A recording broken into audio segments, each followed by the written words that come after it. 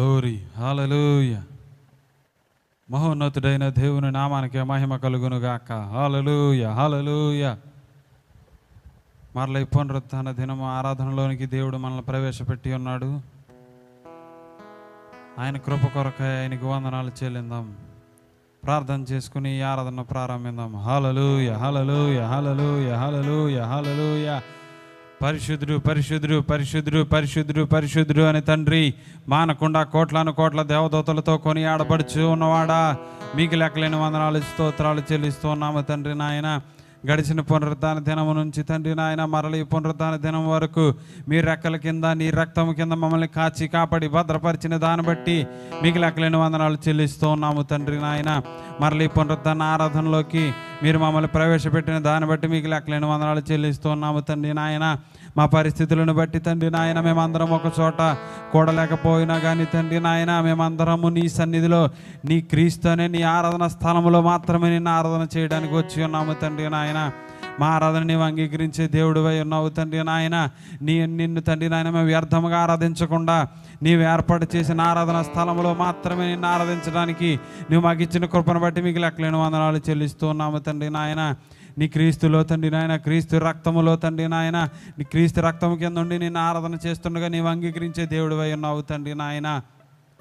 ఇప్పుడు జరుగుతున్న ఆరాధనంతలో నీ పరిశుద్ధాత్మ నడిపింపుతో జరిగించమని అడుగుతున్నాను తండ్రి నాయన. మీ సేవకులను ఎత్తిపట్టుకోండి తండ్రి నాయన.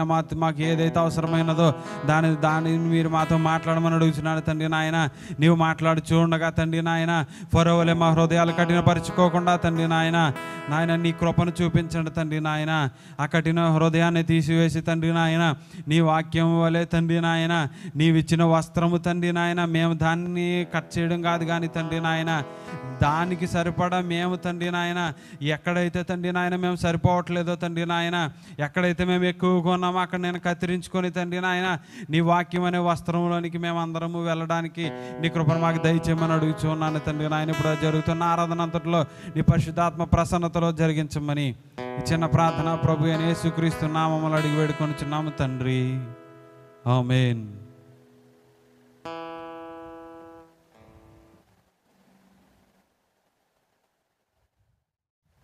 హల్లెలూయా గ్లోరీ హల్లెలూయా హల్లెలూయా. అందరూ సంతోషంగా ఉన్నారండి. ఆయన రక్తము కిందకి ఆయన ఏర్పాటు చేసిన ఏకైక ఆరాధన స్థలంలోనికి మనందరం వచ్చి ఉన్నాము. ఆయన కృప కొరకు ఆయనకు వందనాలు చెల్లిందాము. హల్లెలూయా హల్లెలూయా. నిన్నటి కుటుంబ బలిపీఠంలో మన ప్రవక్త ఒక మాటలు మాట్లాడుతూ ఉన్నారు. సహజాతీతమైన వర్తమానంలో 22వ పేరాలో ఆయన మాట్లాడుతున్నాడు. ఒక ఆరాధనలో ఒక వ్యక్తి లేచి నిలవబడి, సరే మంచిది మనము నాట్యం ఆడుతున్నాము అని మీరు అనుకోనండి అన్నాడు. కానీ ఆయన నాట్యం ఆడతాడో లేదో అతనికి తెలియదు. ఆయన చెప్తున్నాడు కానీ ఆయన నాట్యం ఆడతాడో లేదో అతనికి కూడా తెలియదు. అక్కడ నా దేవా నీకు సమీపంగానే పాట ఆర్గన్ మీద వాయిస్తూ ఉండగా ప్రవక్త అంటాడు, ఆ పాటకు మీరు ఎలా నాట్యం చేస్తారు? అటు విధమైన వాతావరణం ఆ పాట ద్వారా రాదు మీకు. ఆ వాతావరణాన్ని ఆ పాట కానీ ఆ సంగీతం కానీ ఆ వాతావరణాన్ని తీసుకొచ్చే దానిలా ఉండాలని మన ప్రవక్త మాట్లాడుతున్నారు. అది ఆ నాట్యమాడే వాతావరణానికి సరిపోయే వాతావరణం కాదది. ఒక సేవకుడికి కానీ ఏదైనా కష్టమైన పని ఉన్నదంటే కానీ కఠినమైన కార్యం ఏమిటనక ఆరాధించు వాతావరణంలోనికి విశ్వసించు వాతావరణంలోనికి ప్రజలను తీసుకువచ్చుటై ఉన్నది. ఇప్పుడు ఇన్ని రోజుల నుంచి మీరు లైవ్ చూస్తున్నారు కానీ మీలో 90% మంది పాటలు వచ్చినప్పుడు మీరు ఇంట్లో పాటలు ఎలా ప్లే చేసుకుంటారో అదే విధంగా చూస్తున్నారు. ఎవ్వరు కూడా ఆరాధన చేస్తున్నాము అన్న స్పృహలో ఎవరో లేరండి నాకు తెలిసినంత మట్టికి. మిగిలిన 10% మట్టుకు మాత్రం ఎక్కడున్న ఆరాధన అని ఈ పాటలతో ఈ ఆరాధనతో కలిపి వారు పాడుతున్నారు. కానీ మిగిలిన వాళ్ళు పాట వస్తుండగా అలా కూర్చుని చూస్తున్నారనమాట, ఏదో ఒక షో చూస్తున్నట్టు. ఆరాధన చేద్దాం ఇప్పుడు. హల్లెలూయా. ఇదిగో దేవుని గొర్రె పిల్ల, ఈవేగా మా కృతజ్ఞత స్తుతులు అనే పాట పాడదాం. మన పాటల పుస్తకం నుంచి 271వ పాట.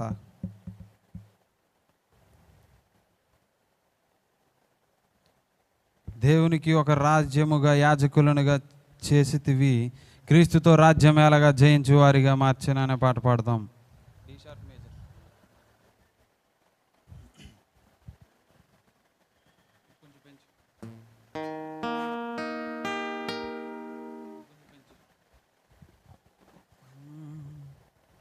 ఇదిగో దేవుని గొర్రెపిల్ల, ఈవేగా మా కృతజ్ఞతాస్తుతులు అనే పాట పాడదాం.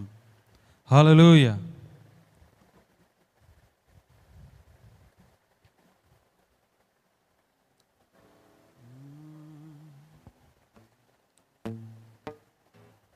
మనం ఇప్పుడు రాజులము యాజకులమై ఉన్నాము. పాత నిబంధనలో యాజకుడు ఒక్కడే ఉండేవాడు, కానీ నూతన నిబంధనలో ప్రతి ఒక్కరిని ఆయన యాజకులుగానే చేసి ఉన్నాడు. ఆమేన్. యాజకులు ఏం చేస్తారు? అర్పణ అర్పించి ధూపం వేసి ఆ మధురమైన అర్పణను దేవునికి, ఆ హోమాన్ని ఆయనకి సుమధురంగా రావడానికి ఆ యాజకులు అర్పణ అర్పిస్తూ ఉంటారు. ఇప్పుడు మనము కూడా యాజకులమైతే మన యెహోవా ఫలములు ఆయన పరిశుద్ధపరిచిన ఈ పెదవుల ద్వారా ఆయనకు అర్పిందాం. ఒక తీయని, ఒక మధురమైన త్యాగము మన జీవితాల ద్వారా ఆయన్ని ఆరాధన చేద్దాము. మన జీవితాల ద్వారా ఆయనకు ఒక మధురమైన అర్పణను అర్పిందాం, మన జీవితాలు ఆయనకి సాక్షులుగా ఉండడానికి. హల్లెలూయా, హల్లెలూయా. పాడదాం.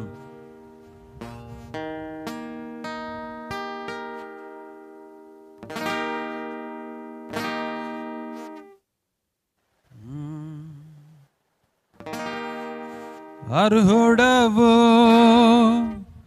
అర్హుడవు గొర్రె పిల్ల, నీవే యోగ్యుడవు.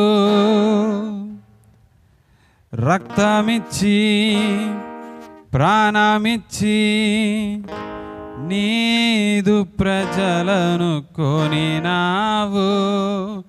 అర్హుడవు, అర్హుడవు గొర్రె పిల్ల, నీవే యోగ్యుడవు.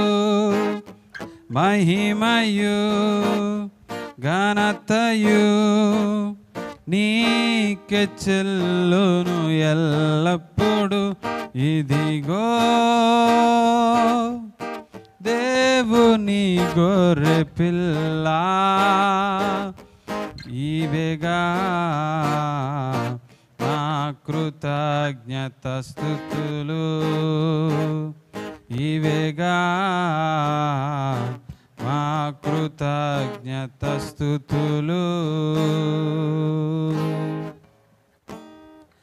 పాపమునంతా పోగొట్టి ప్రాచీన స్వభావము తొలగించి, పాపమునంతా పోగొట్టి ప్రాచీన స్వభావము తొలగించి, సిలువా శక్తితోనే నూతన జీవులుగా మార్చెను. ఆ సిలువా శక్తితోనే నూతన జీవులుగా మార్చెను. అర్హుడవు, అర్హుడవు గొర్రె పిల్ల, నీవే యోగ్యుడవు. రక్తమిచ్చి ప్రాణమిచ్చి నీదు ప్రజలను కొనినావు. అర్హుడవు, అర్హుడవు గొర్రె పిల్ల, నీవే యోగ్యుడవు. మహిమయు ఘనతయు నీకే చెల్లును ఎల్లప్పుడు. ఇదిగో దేవుని గొర్రె పిల్ల నీవేగా మా కృతజ్ఞత స్తుతులు. అందరం పాడదాం. నీవేగా మా కృతజ్ఞత స్తుతులు. దేవుని ప్రేమ విస్తరింపగా కృపావరమునే దానముగా. దేవుని ప్రేమ విస్తరింపగా కృపావరమునే దానముగా. క్రీస్తు యేసు యేసు క్రీస్తులోనే నీతిమంతులుగా మార్చెను. నా యేసు క్రీస్తులోనే నీతిమంతులుగా మార్చెను. అర్హుడవు అర్హుడవు గొర్రె పిల్ల నీవే యోగ్యుడవు. రక్తమిచ్చి ప్రాణమిచ్చి నీదు ప్రజలను కొనినావు.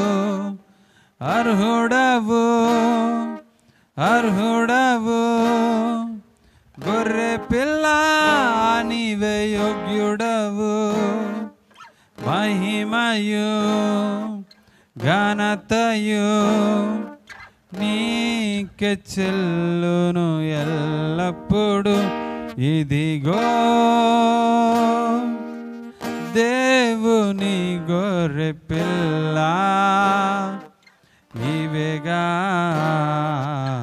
మా కృతజ్ఞత స్తుతులు. దేవునికి ఒక రాజ్యముగా యాజకులనుగా చేసితివి. దేవునికి ఒక రాజ్యముగా యాజకులనుగా చేసితివి. క్రీస్తుతో రాజ్యమేలగా జయించువారిగా మార్చెను. నా క్రీస్తుతో రాజ్యమేలగా జయించువారిగా మార్చెను. అర్హుడవు అర్హుడవు గొర్రె పిల్ల నీవే యోగ్యుడవు. రక్తమిచ్చి ప్రాణమిచ్చి నీదు ప్రజలను కొనినావు. అర్హుడవు అర్హుడవు గొర్రె పిల్ల నీవే యోగ్యుడవు. మహిమయు ఘనతయు నీకే చెల్లును ఎల్లప్పుడు. ఇదిగో దేవుని గొర్రె పిల్ల నీవేగా మా కృతజ్ఞత స్తుతులు. నీవేగా మా కృతజ్ఞత స్తుతులు. హల్లెలూయా హల్లెలూయా.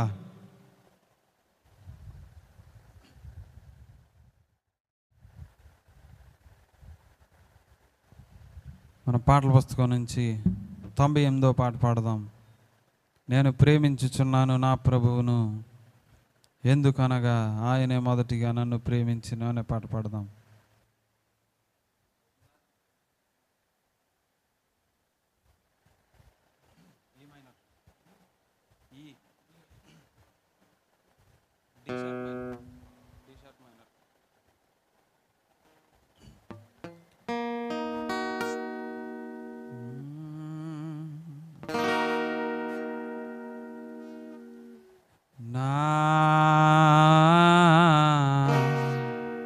రక్షణను కొనేను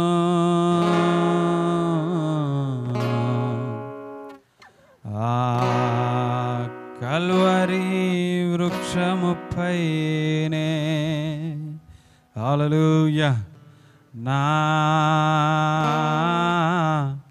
రక్షణను కొనేను. ఆ కల్వరి వృక్షముపైనే నేను ప్రేమించుచున్నాను నా ప్రభువును. ఎందుకనగా ఆయనే మొదటిగా నన్ను ప్రేమించెను. ఎందుకనగా ఆయనే మొదటిగా నన్ను ప్రేమించెను. నశించిపోవుచున్న నన్ను వెదకెను ఆయనే. మసిబొగ్గులాంటి నా జీవితము మార్చెను ఆయనే. నశించిపోవుచున్న నన్ను వెదకెను ఆయనే. మసిబొగ్గులాంటి నా జీవితము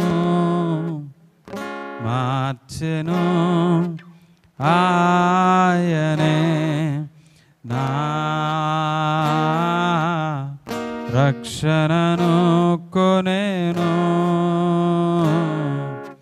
ఆ కల్వరి వృక్షముపైనే నా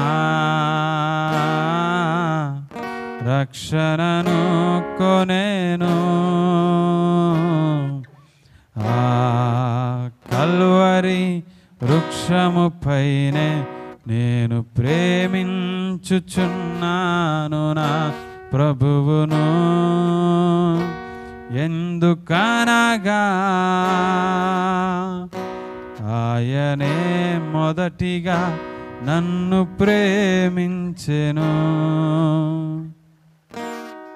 జిగటగల ఊబి నుండి నన్ను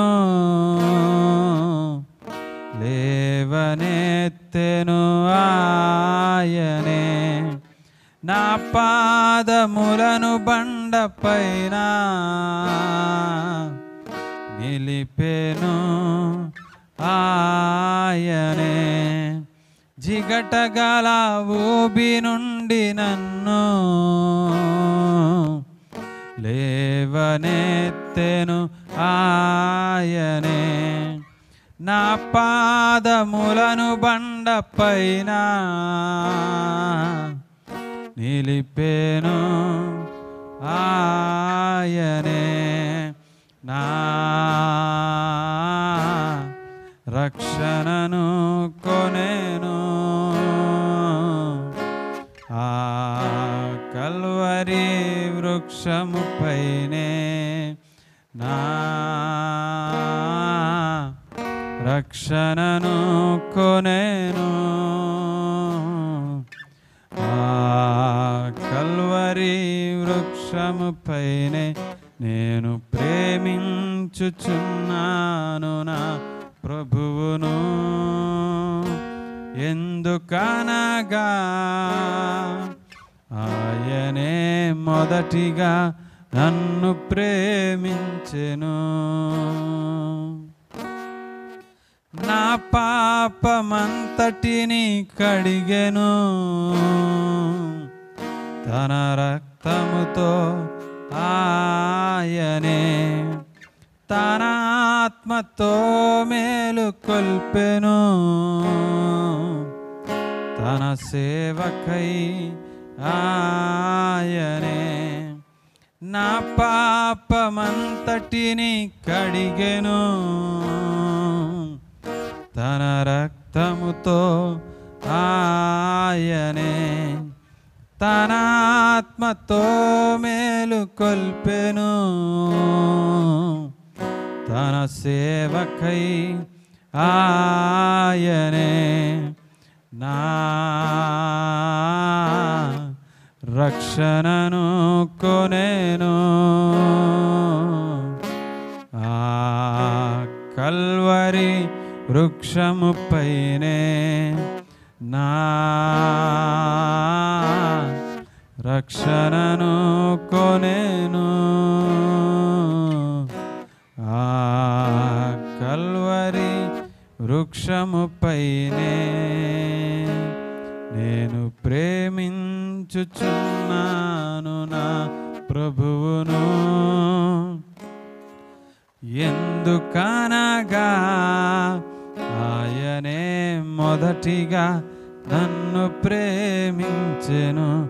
ఎందుకనగా ఆయనే మొదటిగా నన్ను ప్రేమించెను.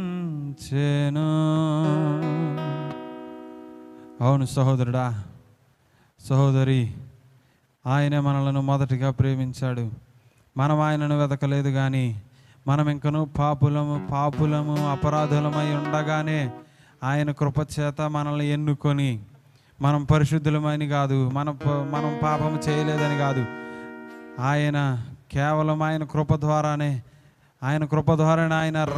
ఆయన అమూల్యమైన పరిశుద్ధమైన రక్తముతో మన రక్షణను కొన్నాడు. ఆయన ఆ కల్వరి వృక్షం పైన ఆయన కానీ అక్కడ మరణించి మన కోసము మన పాపముల రిపోర్ట్ ఆయన పరలోకం కానీ తీసుకుని వెళ్ళకపోతే, మధ్యలోనే ఎక్కడైనా కానీ ఆయన ఆగిపోయి ఉంటే నీకు నాకు రక్షణ వచ్చేది కాదు. ఒక పావురం ఎలా అయితే ఆ దెబ్బ తగిలిన సైనికుల యొద్ద నుంచి దానికి కాల్చబడినా కానీ, దాని రెక్క విరిగిపోయినా కానీ ఒక రెక్కతో ఎగురుకుంటూ దాని అసలైన ఇంటికి వెళ్ళి వారు అక్కడ బంధింపబడి ఉన్నారని ఆ వర్తమానాన్ని అది ఎలా అయితే మోసుకు వెళ్ళిందో, ఆ పావురం కానీ వెళ్ళకపోతే ఇక్కడ బంధింపబడి ఉన్న ఈ సైనికులకి విడుదల వచ్చేది కాదు. ఇప్పుడు పరలోక సైనికులమైన నీవు నేను కూడా ఆయన మన కోసం ఆయన దెబ్బ తగిలి మన కోసం ఆయన పక్కలో పొడిపించుకొని మన కోసమే ఆయన అదంతా చేసి ఆయన పరలోకము ద్వారపు గుమ్మముల దగ్గరికి వెళ్ళి పడి, మనుషులు పాపులై ఉన్నారు, వారి కోసమే నేను వచ్చానని ఆయన అక్కడ ఎలాగైతే విజ్ఞాపన చేసి ఉన్నాడో, అప్పుడు వెళ్ళిన ఆయన 1963లో మరలా తిరిగి వచ్చాడు. మనకు విడుదల వచ్చింది, మీ విడుదల సమీపించినది, మీ తలల పైకి ఎత్తుకొనుడైన వాక్యం సెలవిస్తూ ఉన్నది. ఆ వాక్యాన్ని నీవు గుర్తించగలుగుతున్నావా? హల్లెలూయా, హల్లెలూయా, హల్లెలూయా. yes lord, హల్లెలూయా, హల్లెలూయా. వర్తమానంలోనికి వెళ్ళే ముందుగా కేవలం నమ్మము. Only believe, all things are possible. హల్లెలూయా, హల్లెలూయా. పల్లవిని పాడదాం. హల్లెలూయా.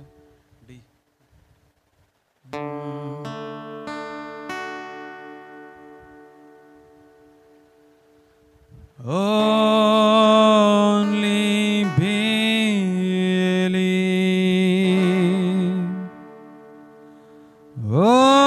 only believe, all things are possible. Only believe. Jesus is here. My Jesus is here. నా యేసు ఇక్కడ ఉన్నాడు. And all things are possible. My Jesus is here. మన యేసు ఇక్కడ ఉంటే సమస్త కార్యములు సాధ్యమే. యేసయ్య నేను నమ్ముచున్నానని చెప్తాం. ప్రభువా నేను నమ్ముచున్నాను. Lord I believe,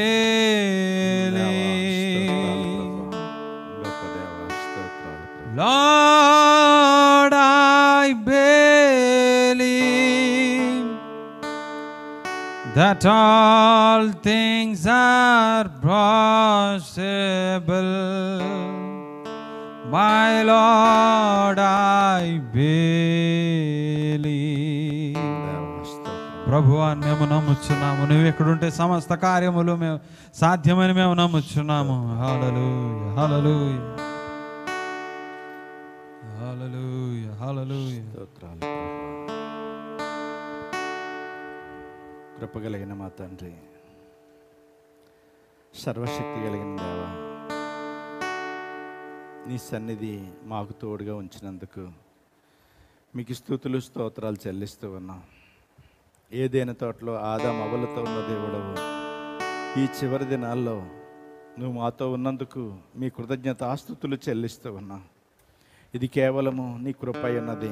ఇది మా క్రియల వల్ల కలిగింది కాదు, కానీ ఇది కేవలము నీ ఉచితమైన కృపా వరమై ఉన్నది మా ప్రభువా. అందును బట్టి నీకు స్తుతులు స్తోత్రాలు చెల్లిస్తూ ఉన్నాం. ఈ ఉదయకాల సమయంలో ఎంతవరకు పాటలు పాడి నీ నామాన్ని మహింపరచడానికి ఇచ్చిన కృపను బట్టి మీకు స్తుతులు స్తోత్రాలు చెల్లిస్తూ ఉన్నాం. నాయన ఈ వాక్యం వింటున్న ప్రతి బిడ్డని మీరు దర్శించండి. నాయన ప్రతి ఒక్కరు కూడా ఆత్మలో నిన్ను స్తుతించడానికి, ఆత్మలో నిన్ను ఆరాధించడానికి నీ కృప అనుగ్రహించండి. నాయన ఈ యొక్క లాక్డౌన్ విషయంలోనూ, ఈ కరోనా వైరస్ సమయంలోనూ మా ప్రభువా ఎంతోమంది వెనకబడిపోయి ఉండగా ఒక్కసారి నీ కృప దయచేయమని ప్రార్థన చేస్తూ ఉన్నాం. నాయన పడిపోయిన వారికి తిరిగి లేవరా అని నీ యొక్క వాక్యం సెలవిచ్చినట్లుగా నాయన ఒక్కసారి తిరిగి నాయన వెనకబడిన వారిని తోడుకురమ్మని ప్రార్థన చేస్తూ ఉన్నాం. ఆత్మలో ఎవరైతే వెనకబడిపోయి ఉన్నారో నీవు ఎరిగి ఉన్న దేవుడు నాయన, అది మాకు పైకి మనుషులకు తెలియదు, కానీ అది నీకు తెలుసును మా ప్రభువా, అది వారికి తెలుసు మా ప్రభువా. నాయన వారందరూ కూడా నీ యొక్క ముందుకు రావడానికి సహాయం చేయి, నీ శక్తిని పొందుకోవడానికి సహాయం చేయి. ఇంకెవరైతే నిరాశలో నిస్పృహలో ఉన్నారో మా ప్రభువా, వారి నిరాశలో నుంచి విడిపించండి, నిస్పృహలో నుంచి విడిపించండి. దావీదును ధైర్యపరిచిన దేవుడవు, నీ కృప అనుగ్రహించమని ప్రార్థన చేస్తూ ఉన్నాం. నీ స్వరం వినిపించండి నాయన. కృప కలిగిన దేవుడు నాయన, నీవు మాట్లాడితే మేము బ్రతుకుతాం మా ప్రభా. నా మాటలు పూర్తిగా మరుగు చేసి నా ద్వారా ఈ మైక్ని నేను ఉపయోగించుకున్నట్లుగా నాయన నన్ను మీరు ఉపయోగించుకోమని ప్రార్థన చేస్తూ ఉన్నాం. ఈ పునరుత్థాన దినం ఒక ప్రత్యేక దినముగా ఈ రోజు ఉండినట్లుగా నీ కృప దయచేయమని ప్రార్థన చేస్తూ ఉన్నాం. నాయన అనేకుల హృదయాల్లో ఇది ఒక అద్భుతకరమైన సమయముగా ఉండినట్లుగా నీ కృప దయచేయమని ప్రార్థన చేస్తూ ఉన్నాం. నాయన ఉదయకాల సమయంలో మీరు ఏదైతే నాతో మాట్లాడి ఉన్నారో నాయన, అది ఏది కూడా మర్చిపోకుండా నేను వారితో పంచుకునేటట్లుగా సహాయం చేయి. నీ కృప అనుగ్రహించండి నాయన. నాకు జ్ఞాపశక్తి దయచేసి నాయన, నీవే స్వరమైతే నాకు వినిపించి ఉన్నావో మా ప్రభ, అవే మాటలు వారికి వినిపించినట్లుగా నీ కృప దయచేయమని ప్రార్థన చేస్తూ ఉన్నాం. నీ కృప అనుగ్రహించండి. సమస్తము నీ నామ యుద్ధం జరిగించమని, నీ కృపలో భద్రపరచమని యేసు నామమున అడుగుచున్నాము తండ్రి, ఆమేన్. ప్రభునందు ప్రియమైన సహోదరి సహోదరులకు ప్రభు పేరట వందనాలు, శుభాలు. మరి ఒకసారి ఇలాగా దేవుని యొక్క సన్నిధిలో మరి కూడుకోవడానికి ఇచ్చిన గొప్ప భాగ్యాన్ని బట్టి వందనాలు. ఇంకా మరి ఆర్యవటంలో కేసులు ఇంకా రిపోర్టులు రాలేదు. మరి వారి గురించి కూడా మీరు అందరూ ప్రార్థన చేయాలని దేవుని పేరట మీకు మనవి చేస్తూ ఉన్నాను. అందుకే మరి వచ్చి ఆదివారం జూలై 1st వీక్లో అందరూ కలుసుకుందామని నేను అనుకున్నాను, కానీ మరి ఈ రిపోర్ట్లు ఇంకా రాలేని కారణాన్ని బట్టి ఇంకా ఈ విషయాల్లో ఇంకా ఒక వారం నేను చూసి నేను మరలా చెప్తాను. మరి మీరందరూ కూడా మీ ఇంటి దగ్గర వాక్యం వింటున్నారని నేను నమ్ముతూ ఉన్నాను. అయితే కొంతమంది నిర్లక్ష్యంగా ఉన్నట్లు కూడా నేను ఆత్మలో నేను ఎరిగి ఉన్నాను. కాబట్టి మీరు గుర్తించి ప్రతి వారు కూడా నిరాశ నిస్పృహలో నుంచి విడుదల పొందాలని దేవుని పేరట మీకు మనవి చేస్తూ ఉన్నాను. దేవుని యొక్క వాక్యములో మీరు బలపడాలని, అన్ని విషయాల్లోనూ కూడా ఎదుగుదల ఉండాలని దేవుని పేరట మీకు మనవి చేస్తూ, మరి ఈ వారంలో కూడా మంగళవారము శుక్రవారము చర్చిలో ప్రార్థనలు ఉండవు, మరి లైవే పెడతాం. ఆ విషయాన్ని కూడా గమనించండి. ఈ వారం కూడా మంగళవారం శుక్రవారం కూడా లైవే పెడతాం. మరి మీరందరూ ఈ సెల్లో వినాలని దేవుని పేరట మీకు మనవి చేస్తూ ఉన్నాను. ఒకవేళ మీలో ఎవరైనా నన్ను లేక దేవుని సన్నిధిలో కలవాలనుకుంటే ప్రార్థనా మందిరం ఎప్పుడు కూడా తెరిచే ఉంటుంది. నాకు ఫోన్ చేసి మీరు వచ్చినట్లయితే మీరు కలవచ్చు. కాబట్టి ఈ విషయాన్ని గుర్తుపెట్టుకోండి. అయితే దేవుని యొక్క వాక్యాన్ని వింటున్న మనము ఈ చివరి దినాల్లో, అంచె దినాల్లో, అపాయకరమైన దినాల్లో మనం ఉన్నాం. గుర్తించండి. పరిశుద్ధ గ్రంథము నుండి దేవుని యొక్క వాక్యాన్ని మనం చదువుదాం. ఎందుకంటే వాక్యము దేవుడై ఉన్నాడు. నిజముగా మనము ఈ లోకములో అన్నిటికంటే ఎక్కువగా ప్రేమించేది దేవుడినై ఉన్నది, అంతే ఆయన వాక్యమై ఉన్నది. ఆ వాక్యాన్ని మనము తీసి చదువుదాం. అందరూ కూడా లేచి నిలబడి పరిశుద్ధ గ్రంథము నుండి సమూయేలు రాసిన 2వ గ్రంథము 2వ అధ్యాయము, సమూయేలు రాసిన 2వ గ్రంథము 2వ అధ్యాయము 1 నుండి 11 వచనాలు చదువుదాం. అందరూ కూడా శ్రద్ధగా వినండి. కొందరైతే మరి ఇప్పటికీ లాక్డౌన్ వచ్చిన తర్వాత బైబిల్ చదివారో లేదో నాకు తెలియదు, కానీ కొందరైతే పరిశుద్ధ గ్రంథం తెరవలేదేమో అని అనుకుంటూ ఉన్నాను. దయచేసి మరి ఇప్పుడైనా పరిశుద్ధ గ్రంథాన్ని తెరిచి చూడాలని దేవుని పేరట మీకు మనవి చేస్తూ ఉన్నాను. చదువుతున్నాను. ఇది జరిగిన తరువాత యోధా పట్టణములలోనికి నేను పోదునా అని దావీదు యెహోవా యొద్ద విచారణ చేయగా పోవచ్చునని యెహోవా అతనికి సెలవిచ్చెను. నేను పోవలసిన స్థలమేదని దావీదు మనవి చేయగా హెబ్రోనుకు పొమ్మని ఆయన సెలవిచ్చెను. కాబట్టి యెజ్రెయేలీయురాలు అహీనోయము, కర్మేలీయుడగు నాబాలునకు భార్య అయిన అబీగయీలు అని తన 2 భార్యలను వెంటబెట్టుకుని దావీదు అక్కడికి పోయెను. మరియు దావీదు తన యొద్ద ఉన్న వారందరినీ వారి వారి ఇంటి వారిని తోడుకుని వచ్చెను. వీరు హెబ్రోను గ్రామములలో కాపురం ఉండిరి. అంతటా యోధావారు అక్కడికి వచ్చి యోధావారి మీద రాజుగా దావీదునకు పట్టాభిషేకము చేసిరి. సౌలును పాతిపెట్టిన వారు యాబేష్ గిలాదు వారిని దావీదు తెలుసుకుని యాబేష్ గిలాదు వారి యొద్దకు దూతలను పంపి, మీరు ఉపకారము చూపి మీ ఏలినవాడైన సౌలును పాతిపెట్టితిరి గనుక యెహోవా చేత మీరు ఆశీర్వచనము నొందుదురుగాక. యెహోవా మీకు కృపను సత్య స్వభావమును అగపరచును. నేనును మీరు చేసిన ఈ క్రియలను బట్టి మీకు ప్రత్యుపకారము చేసేదను. మీ యజమానుడగు సౌలు మృతునందుని గాని యోధావారు నాకు తమ మీద రాజుగా పట్టాభిషేకం చేసి ఉన్నారు గనుక మీరు ధైర్యం తెచ్చుకుని బలాఢ్యులై ఉండుడని ఆజ్ఞ ఇచ్చాను. కొంచెం రీసౌండ్ వస్తున్నట్టుంది నాకు. నేరు కుమారుడుగా అబ్నేరు అను సౌలు యొక్క సైన్యాధిపతి సౌలు కుమారుడుగా ఇష్బోషేతును మహానయమునకు తోడుకొని పోయి గిలాదు వారి మీదను, ఆషేరీయుల మీదను, యెజ్రెయేలు మీదను, ఎఫ్రాయిముల మీదను, బెన్యామీనీయుల మీదను, ఇశ్రాయేలు వారి మీదను రాజుగా అతనికి పట్టాభిషేకము చేశాను. సౌలు కుమారుడగు ఇష్బోషేతు 40 ఏండ్ల వాడై ఏలన ఆరంభించి 2 సంవత్సరములు పరిపాలించెను. అయితే యోధావారు దావీదు పక్షమున ఉండిరి. దావీదు హెబ్రోనులో యోధావారి మీద ఏలిన కాలమంతయు 7 సంవత్సరముల 6 మాసములు. ఈ పరిశుద్ధ వాక్యమును దేవుడు దీవించునుగాక. ఆమేన్. ప్రార్థన చేసుకుందాం మరొకసారి. ప్రేమ కలిగిన మా తండ్రి, కృప కలిగిన మా తండ్రి, మరి ఒకసారి పునరుత్థాన దినము రోజున నీ దగ్గరికి రావడానికి ఇచ్చిన సమయాన్ని బట్టి మహిమ, ఘనత, ప్రభావం నీకే ఆరోపిస్తూ ఉన్నాం. నాయన, కృప కలిగిన దేవుడవు, ఎంతవరకు మమ్మును, మా కుటుంబాలను, మా సంఘమును, నాయన మా గ్రామమును, మా దేశమును నువ్వు కాచి కాపాడిన దాన్ని బట్టి నీకు స్తోత్రాలు చెల్లిస్తూ ఇక ముందు కూడా నీ హస్తం తోడుగుంచి నడిపించి సహాయం చేయండి. నాయన, ఈ కరోనా వైరస్ గురించి మరి ఒకసారి నీ పాదముల యొద్ద విజ్ఞాపన చేస్తూ ఉన్నాం. మా ప్రభా, నీ రాకడకి ఇవన్నీ సూచనలని మేము ఎరిగి ఉన్నాం. అయినను నీ బిడ్డలకి నువ్వు ధైర్యం ఇచ్చి బలమిచ్చి నాయన నీతిమంతులు కలుగు ఆపదలు అనేకములు అయినను వాటన్నిటిలో నుంచి యెహోవా తప్పించునని సెలవిచ్చినట్లుగా నీ కృప ద్వారా మమ్మల్ని తప్పించుకుంటూ వచ్చిన విధానాన్ని బట్టి మీకు స్తోత్రాలు చెల్లిస్తూ ఉన్నాం. అలాగే ఆర్యవటం గ్రామంలో ఆ కేసుల విషయంలో నాయన నీ పాదాల దగ్గర తీసుకుని వస్తున్నాం. మరి ఒకసారి మీరు దర్శించండి, సహాయం చేయండి. అలాగే మరి ద్రాక్షారం ఒల్లివారిపేటలో ఉన్న నిర్మల నాయన మరి ఆపరేషన్ చేసి ఇచ్చిన పాపను బట్టి మీకు స్తోత్రాలు తండ్రి. ఆ పాపని మరి నాయన ఆ యొక్క బాక్సులో పెట్టారని చెప్పి ఉన్నారు. నాయన ఆ కళ్ళ నుంచి, ఆ యొక్క కామెళ్ళ నుంచి మా ప్రభువా, ఆ యొక్క పసుపు రంగు కళ్ళ నుంచి మీరు పూర్తిగా స్వస్థత దయచేయండి. ఆ బిడ్డని మీరు ముట్టి స్వస్థపరిచారని నమ్ముతూ ఉన్నాం. సహాయం చేయండి, నీ కృప అనుగ్రహించండి. అలాగే ఇంకెవరైతే బలహీనులుగా ఉన్నారో, గర్భిణీ స్త్రీలుగా ఉన్నారో వారికి సుఖమైన ప్రసవం దయచే, తల్లికి బిడ్డకు ఆరోగ్యం దయచేయండి. అలాగే వివాహం కావలసిన బిడ్డల గురించి ప్రార్థన చేస్తూ ఉన్నాం. దయతో కనికరించమని ప్రార్థన చేస్తూ నీ కృప అనుగ్రహించండి. వారికి సాటి అయిన సహాయము నాయన ఎక్కడైతే సిద్ధం చేసి ఉన్నారో నాయన ఆ సమయంలో నువ్వు జరిగించమని ప్రార్థన చేస్తూ ఉన్నాం.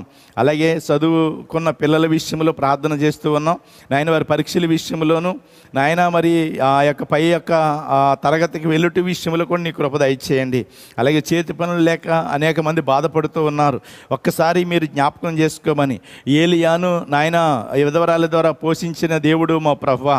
అలాగే ఎలీషా నాయన తన ప్రవక్త శిష్యుడి భార్య నాయన ప్రవక్త చనిపోయినాడు, అప్పులవాడు వచ్చి 2 బిడ్డలను తీసుకుని వెళ్ళిపోయినప్పుడు ఎలీషా దగ్గరికి వచ్చినప్పుడు మా ప్రభువా ఆమె ఇతరుల దగ్గరికి వెళ్ళి నాయన ఇతర పాత్రలు తెచ్చుకుని నూనె పోసి నింపినప్పుడు మా ప్రభువా ఆ నూనె అభివృద్ధి పొందించి అది వ్యాపారం చేసి నాయన మరి అప్పులు తీర్చి నాయన మిగిలిన దాంతో ఆ 2 కుమారులతో ఆ విధవరాలను పోషించబడమని నువ్వు ఆజ్ఞాపించిన దేవుడు మా ప్రభువా. అదే దేవుడు ఈరోజు మాతో ఉన్నావు మా ప్రభువా. నాయన ఒక్కసారి మీరు జ్ఞాపకం చేసుకోండి. అనేక మంది చేతి పనులు లేక వ్యాపారాలు లేక నాయన విషయాల్లో చాలా విషయాల్లో సతమతం అవుతూ ఉండగా వారిని దర్శించమని ప్రార్థన చేస్తూ ఉన్నాం. నీ కృప అనుగ్రహించండి నాయన. సింహ పిల్లలు లేమి కలిగి ఉన్నా నా పిల్లలు లేమి కలిగి ఉండరని నువ్వు వాగ్దానం ఇచ్చిన దేవుడు మా ప్రభువా. నీ వాగ్దానాన్ని ఎత్తిపట్టుకుని మేము ప్రార్థన చేస్తూ ఉన్నాం. నీ కృప అనుగ్రహించండి. నిరాశలో ఉన్నవారికి, నిస్పృహలో ఉన్నవారికి మీరు ఇప్పుడే విడుదల దయచేయమని ప్రార్థన చేస్తూ ఉన్నాం. సహాయం చేయండి. సమస్త ఘనత మహిమ ప్రభావాలు మీరే పొందుకోమని నీ ఆత్మ తానే మా పక్షంగా విజ్ఞాపన చేయటానికి నీ కృప అనుగ్రహించండి. అలాగే నాయన యొక్క చుట్టుపక్కల గ్రామాల్లోనూ ఆయా జిల్లాల్లోనూ ఆయా రాష్ట్రాల్లోనూ విదేశాల్లో ఉన్నవారి కొరకు ప్రార్థన చేస్తూ ఉన్నాం. అలాగే నూతనంగా గృహాలు కడుతూ ఉన్నవారిని మీరు జ్ఞాపకం చేసుకోండి. నీ కృప అనుగ్రహించండి. ఇంకా ఎవరికైతే ఏ విధమైన సహాయం కావలసి ఉన్నదో అన్నిటికంటే ముఖ్యంగా నాయన వారి ఆత్మలు వర్ధిల్లినట్లుగా నీ కృప దయచేయమని ప్రార్థన చేస్తూ ఉన్నాం. ఈ లోకం ఇప్పటికే శాశ్వతం కాదని మేము ఎరిగి ఉన్నాం మా ప్రభువా. ఇలాంటి పరిస్థితులు మేము ఉన్నప్పుడు మా ప్రభువా నిశ్చయముగా నాయన చనిపోవలసి ఉన్నది. ఇప్పుడు కాకపోయినా ఎప్పుడో ఒకప్పుడు చనిపోవలసి ఉన్నదని ఈ గత వారములో ఈ కుటుంబ బలిపీఠంలో మేము చదివి ఉన్నాం నాయన. నిశ్చయముగా మేము ఈ సన్నిధి చేరవలసి ఉన్నది మా ప్రభువా. నాయన ఈ విషయంలో మేము జాగ్రత్త కలిగి ఉండినట్లుగా నీ కృప దయచేయి. ఇంకా నీకు సమీపంగా ఉండినట్లుగా సహాయం చేయి. నీ కృప దయచేయమని సమస్త ఘనత మహిమా ప్రభావాలు మీరు పొందుకోమని యేసునామమున అడుగుతున్నాము తండ్రి. ఆమేన్, ఆమేన్. మంచిది. సంతోషంగా ఉన్నారా? God bless you. దేవుడి మీద దీవించిన గాక. నిజమే, మరి మీ గృహాల్లో ఉండి ఈ వాక్యం వింటూ ఉన్నారు. నేను మిమ్మల్ని చూడకపోయినా దేవుడు మిమ్మును నన్ను కూడా చూస్తూ ఉన్నాడు. అదే మన నిరీక్షణ అయి ఉన్నది. కాబట్టి మీలో నిర్లక్ష్యం రాకుండా, అశ్రద్ధ రాకుండా ఇంకా దేవునిలో మీరు బాగా ఎదగాలని దేవుని పేరట మీకు మనవి చేస్తూ ఉన్నాను. మంచిది.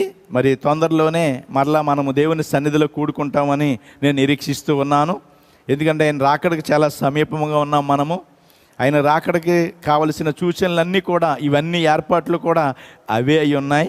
కాబట్టి ఇందులో మీరు ఈ పరిస్థితులను బట్టి మీరు భయపడవలసిన పని లేదు. కానీ ఎత్తబాటుకి ఇవన్నీ సిద్ధపాటు అయి ఉన్నాయి. దేవునికి మహిమ కలుగును గాక. హల్లెలూయా. మంచిది.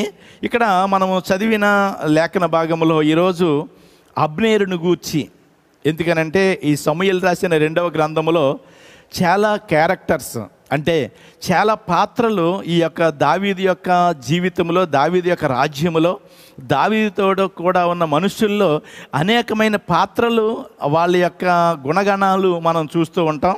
మీరు గమనించండి, ఈ గుణగణాల్లో ఈరోజు మనము కూడా ఎక్కడో ఒక చోట ఉంటానే ఉంటాం. కాబట్టి ఏ గుణమైతే వారిలో ఉన్నదో, చెడ్డ గుణమైతే మనము తీసివేసుకోవడం, మంచి గుణమైతే మనం ఉండడం, అన్నిటికంటే ముఖ్యంగా దేవుని ఆత్మను కలిగి ఉన్నప్పుడు ఆ గుణాలు అవే మనలో కలుగుతూ ఉంటాయి. దేవునికి మహిమ కలుగును గాక. హల్లెలూయా. కాబట్టి మీరు గుర్తించండి, ఎల్లప్పుడూ కూడా దేవుణ్ణి తలంపు కలిగి ఉందాం, దేవుని ఆలోచన కలిగి ఉందాం, దేవునితోనే మనం సహవాసం కలిగి ఉందాం. ఎప్పుడైతే మనం ఎల్లప్పుడూ దేవునితో ఉంటామో, ఆలోచన కలిగి ఉంటామో, మనం వేరొక స్థానానికి, వేరొక విషయానికి మనం చోటు ఇవ్వకుండా ఉంటాం. దేవునికి మహిమ కలుగును గాక. హల్లెలూయా. మంచిది. ఇక్కడ దావీదును గూర్చి మనం చూస్తూ ఉన్నాం. ఒక్కొక్కసారి పరిస్థితులు ఎలా ఉంటాయంటే, ఇక్కడ అబ్నేరుని గురించి నేను చెప్పే ముందుగా ఇక్కడ 2వ అధ్యాయం మొదటి విషయంలో దావీదు ఏం చేస్తున్నాడు అని అంటే చూద్దాం. చూడండి, దావీదు ఇది జరిగిన తర్వాత యోధా పట్టణంలోనికి నేను పోవాలా వద్దా అని దేవుడి దగ్గర విచారణ చేస్తే వెళ్ళొచ్చని దేవుడు చెప్తే మరలా దేవుడిని అడుగుతాడు, నేను ఎక్కడికి పోవాలి, నేను వెళ్ళవలసిన స్థలం ఏంటి అని అంటే దేవుడు అంటాడు, హెబ్రోనుకు పొమ్మని చెప్తాడు. మీరు 2వ అధ్యాయం 1వ వచనం కానీ మీరు గమనించినట్లయితే దేవునికి మహిమ కలుగును గాక. హల్లెలూయా. మీరు చూడండి, దేవుణ్ణి ఎలాగ మాట్లాడుతున్నాడు అని అంటే ఇక్కడ దావీదు గురించి మనం ఆలోచన చేస్తే మీకు ఒక సందేహం కూడా రావచ్చు. ఏది ఒక ఇంట్లో ఒక తండ్రిని అడిగినట్లుగా, నాన్న డాడీ నేను అక్కడికి వెళ్ళాలనుకుంటున్నాను, వెళ్ళనా, వెళ్ళు అని అన్నప్పుడు, లేకపోతే ఎలాగెళ్ళను అని మళ్ళీ అడుగుతున్నట్లుగా ఎంత సన్నిహిత సంబంధము దావీదు కలిగి ఉన్నాడో మీరు గమనించండి. మీరు ముందు అధ్యాయాల్లోనూ తర్వాత ఇప్పటి వరకు మనం చదివిన అధ్యాయాల్లో కూడా దావీదు ఇదే పరిస్థితిని మనము అడుగుతున్నట్లుగా మనం గమనించాం. మీరు గమనించండి, దేవుడు ఏదైనా తోటలో ఆదాము అవ్వల దగ్గరికి సంధివేళ వచ్చి మాట్లాడిన అదే దేవుడు, ఏదైనా తోటలో ఉన్న అదే సూర్యుడు. మీరు గుర్తుపెట్టుకోండి, ఇప్పుడున్న సూర్యుడు, యేసు ప్రభు వచ్చిన టైంలో ఉన్న సూర్యుడు ఒకే సూర్యుడు. నిన్న నేడు నిరంతరము దేవుడు కూడా ఒక్కటే రీతిగా ఉన్నాడు. అంటే ఆ రోజు అలాగ మాట్లాడిన దేవుడు, అబ్రహాముతో మాట్లాడిన దేవుడు, అబ్రహాముతో స్నేహితుడిగా పిలిచిన దేవుడు, ఇస్సాకుతో మాట్లాడిన దేవుడు, యాకోబుతో మాట్లాడిన దేవుడు, యోసేపుతో మాట్లాడిన దేవుడు, యెహోషువతో ఉండి నడిపించిన దేవుడు. గ్లోరీ హల్లెలూయా. మరి ఈరోజు దావీదుతో మాట్లాడిన దేవుడు ఈరోజు మనతో మాట్లాడ్డా కొన్ని సందర్భాల్లో ఆయన దూరంగా ఉన్నా సరే, ఏలీ టైంలో మీరు గమనించినట్లయితే, ఏలీ టైంలో సమూయేలు రాసిన మొదటి గ్రంథంలో 2వ అధ్యాయం అనుకుంటాను, నాకు ఇప్పుడు గుర్తులేదు కానీ సందర్భం మీకు నేను గుర్తు చెప్పగలను. 3వ అధ్యాయంలోని ఆ దినాల్లో యెహోవా వాక్కు ప్రత్యక్షమగుట అరుదు అని రాయబడి ఉంది. నిజమే, దేవుడు ఆ కాలంలో చాలా కాలంలో మాట్లాడడం మానేశాడు. కానీ బాలుడైన సమూయేలుతో మాట్లాడిన దేవుడు. గ్లోరీ హల్లెలూయా. సమూయేలు అని పిలిచిన దేవుడు అదే దేవుడు ఈరోజు కూడా మనం ఆరాధిస్తున్న దేవుడు అండి. నిజమే, సంఘకాలాల్లో కూడా దేవుడు అనేక సార్లు మౌనంగా ఉన్నా సరే, ఈ చివరి కాలంలో 20వ శతాబ్దంలో బ్రదర్ బ్రహ్నాం గారితో కూడా బాలుడైన సమూయేలుతో మాట్లాడినట్లుగానే అదే దేవుడు అదే స్వరముతో బ్రహ్నాం గారిని కూడా 7వ సంవత్సరం నుంచే కూడా ఆయన మాట్లాడుతూ ఉన్న దేవుడు. గ్లోరీ హల్లెలూయా. మీరు గుర్తుపెట్టుకోండి, ఆ కాలంలో ఏలీ సమయంలో ఉన్నా సరే ఈరోజు కూడా మాట్లాడకుండా, ఆ రోజు సమూయేలు ప్రవక్త ద్వారా మాట్లాడాడు. ఆ తర్వాత దావీదు ఏదైనా సమస్య వచ్చినప్పుడు సమూయేలు ప్రవక్త దగ్గరికి వెళ్ళేవాడు, మీకు గుర్తుందో లేదో. తర్వాత సౌలు దగ్గర నుంచి తరమబడుతున్నప్పుడు కూడా ఎక్కడికి పారిపోయాడు అంటే సమూయేలు ప్రవక్త దగ్గరికి వెళ్ళిపోయాడు దావీదు. అయితే అప్పుడు ఇప్పుడు దావీదు సమూయేలు దగ్గరికి వెళ్ళాడు. సమూయేలు ఉన్నాడంటే సమూయేలు లేడు, కానీ సమూయేలుతో మాట్లాడిన దేవుడు సజీవుడుగానే ఉన్నాడు దావీదుకి. గ్లోరీ హల్లెలూయా. కాబట్టి మీరు గుర్తుపెట్టుకోండి, దేవుని యొక్క వాక్యం ఉంటున్న గ్లోరీ హల్లెలూయా. మనము అక్కడ ఏమి రాయబడిందని అంటే సమూయేలు చనిపోయాడని రాయబడి ఉంది, కానీ దావీదుతో దేవుడు మాట్లాడుతూనే ఉన్నాడు. గ్లోరీ హల్లెలూయా. మన ప్రవక్తతో మాట్లాడిన దేవుడు, మన ప్రవక్త 1965లో దేవుడి దగ్గరికి వెళ్ళిపోతే మన ప్రవక్తతో మాట్లాడిన దేవుడు ఈరోజు సజీవుడిగానే ఉన్నాడు. కాబట్టి ప్రియమైన సహోదరి సహోదరుడా, ప్రార్థన అనే విషయంలో దగ్గరికి వచ్చినప్పటికీ ప్రార్థన గురించి నీవు ఇక్కడ ఎలాంటి ప్రార్థన చేస్తున్నాడు దావీదు అని అంటే, తండ్రితో మాట్లాడినట్లుగా ప్రతి విషయంలోనూ ప్రార్థన చేస్తూ ఉన్నాడు ఇక్కడ దావీదు. ఇది యోధా పట్టణంలో నేను వెళ్ళాలా వద్దా అని దావీదు దేవుడి దగ్గర ప్రార్థన చేసినప్పుడు, నువ్వు వెళ్ళొచ్చని దేవుడు చెప్పినప్పుడు, మళ్ళీ యెహోవా అంటాడు నేను వెళ్ళవలసిన స్థలం ఏది అని అంటే హెబ్రోనుకి అని చెప్తూ వచ్చాడు. చూడండి, తన ప్రార్థనా జీవితము ఎలా ఉన్నదో మీరు ఆలోచన చేయండి. ఈరోజు నీ ప్రార్థనా జీవితం గురించి ఒకసారి ఆలోచన చెయ్యి. ఈరోజు నువ్వు ఎక్కువ పాటలు పాడవచ్చు, ఎక్కువ వాక్యం వినొచ్చు, లేకపోతే ఎక్కువ వాక్యం చదవచ్చు, లేకపోతే నువ్వు ఎక్కువ పనులు ఏదన్నా చేయొచ్చు, ఎక్కువగా నువ్వు నవ్వచ్చు, లేకపోతే ఎక్కువగా నువ్వు ఏదన్నా చేయొచ్చు. కానీ ఎక్కువగా నువ్వు ప్రార్థన చేస్తున్నావా? ఎక్కువగా ప్రార్థన చేస్తున్నావా? ప్రియమైన సహోదరి సహోదరుడా, ఆ సమూయేలు చనిపోయినా యెహోవా సజీవుడిగా ఉండే దావీదుతో ఉన్న దేవుడు, మన ప్రవక్త చనిపోయినా గ్లోరీ హల్లెలూయా, మన ప్రవక్తతో మాట్లాడిన దేవుడు ఈరోజు సజీవుడిగానే ఉన్నాడు. ఆయనతో నీవు ముచ్చటించగలవా? అందుకే ప్రార్థన అత్యంత శక్తివంతమైన ఆయుధమనే వర్తమానంలో అలనాడు సమూయేలు ప్రవక్త ద్వారా దావీదుకి సెలవు ఇచ్చినట్లుగా ఈరోజు మన ప్రవక్త ద్వారా కొన్ని విషయాలు మనతో మాట్లాడి ఉన్నాడు. చూడండి, ఒకసారి ఈ యొక్క ప్రార్థన అత్యంత శక్తివంతమైన ఆయుధంలో నుంచి కొన్ని పేరాల నుంచి చదువుతూ ఉంటాను. 23వ పేజీలో నేను చదువుతున్నాను ఈ మాట. అనుదినము ప్రార్థించండి సహనంతో అనే దాని గురించి ఆ హెడ్డింగ్లో అక్కడ మాట్లాడుతూ అంటాడు.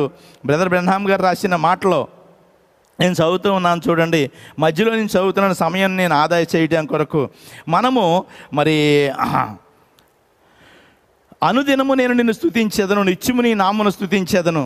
కీర్తనలు 145 కీర్తన 2వ వచనం. ఇట్టి శాసనము సంతకం చేయబడిన దానియేలు తెలుసుకునినను అతడు తన ఇంటికి వెళ్ళి యథాప్రకారముగా అనుదినము ముమ్మారు మోకాళ్ళుని తన ఇంటి పై గది కిటికీలు యెరూషలేము తట్టుకు తెరవబడి ఉండగా తన దేవునికి ప్రార్థన చేస్తూ ఆయన స్తుతించి వచ్చాడు.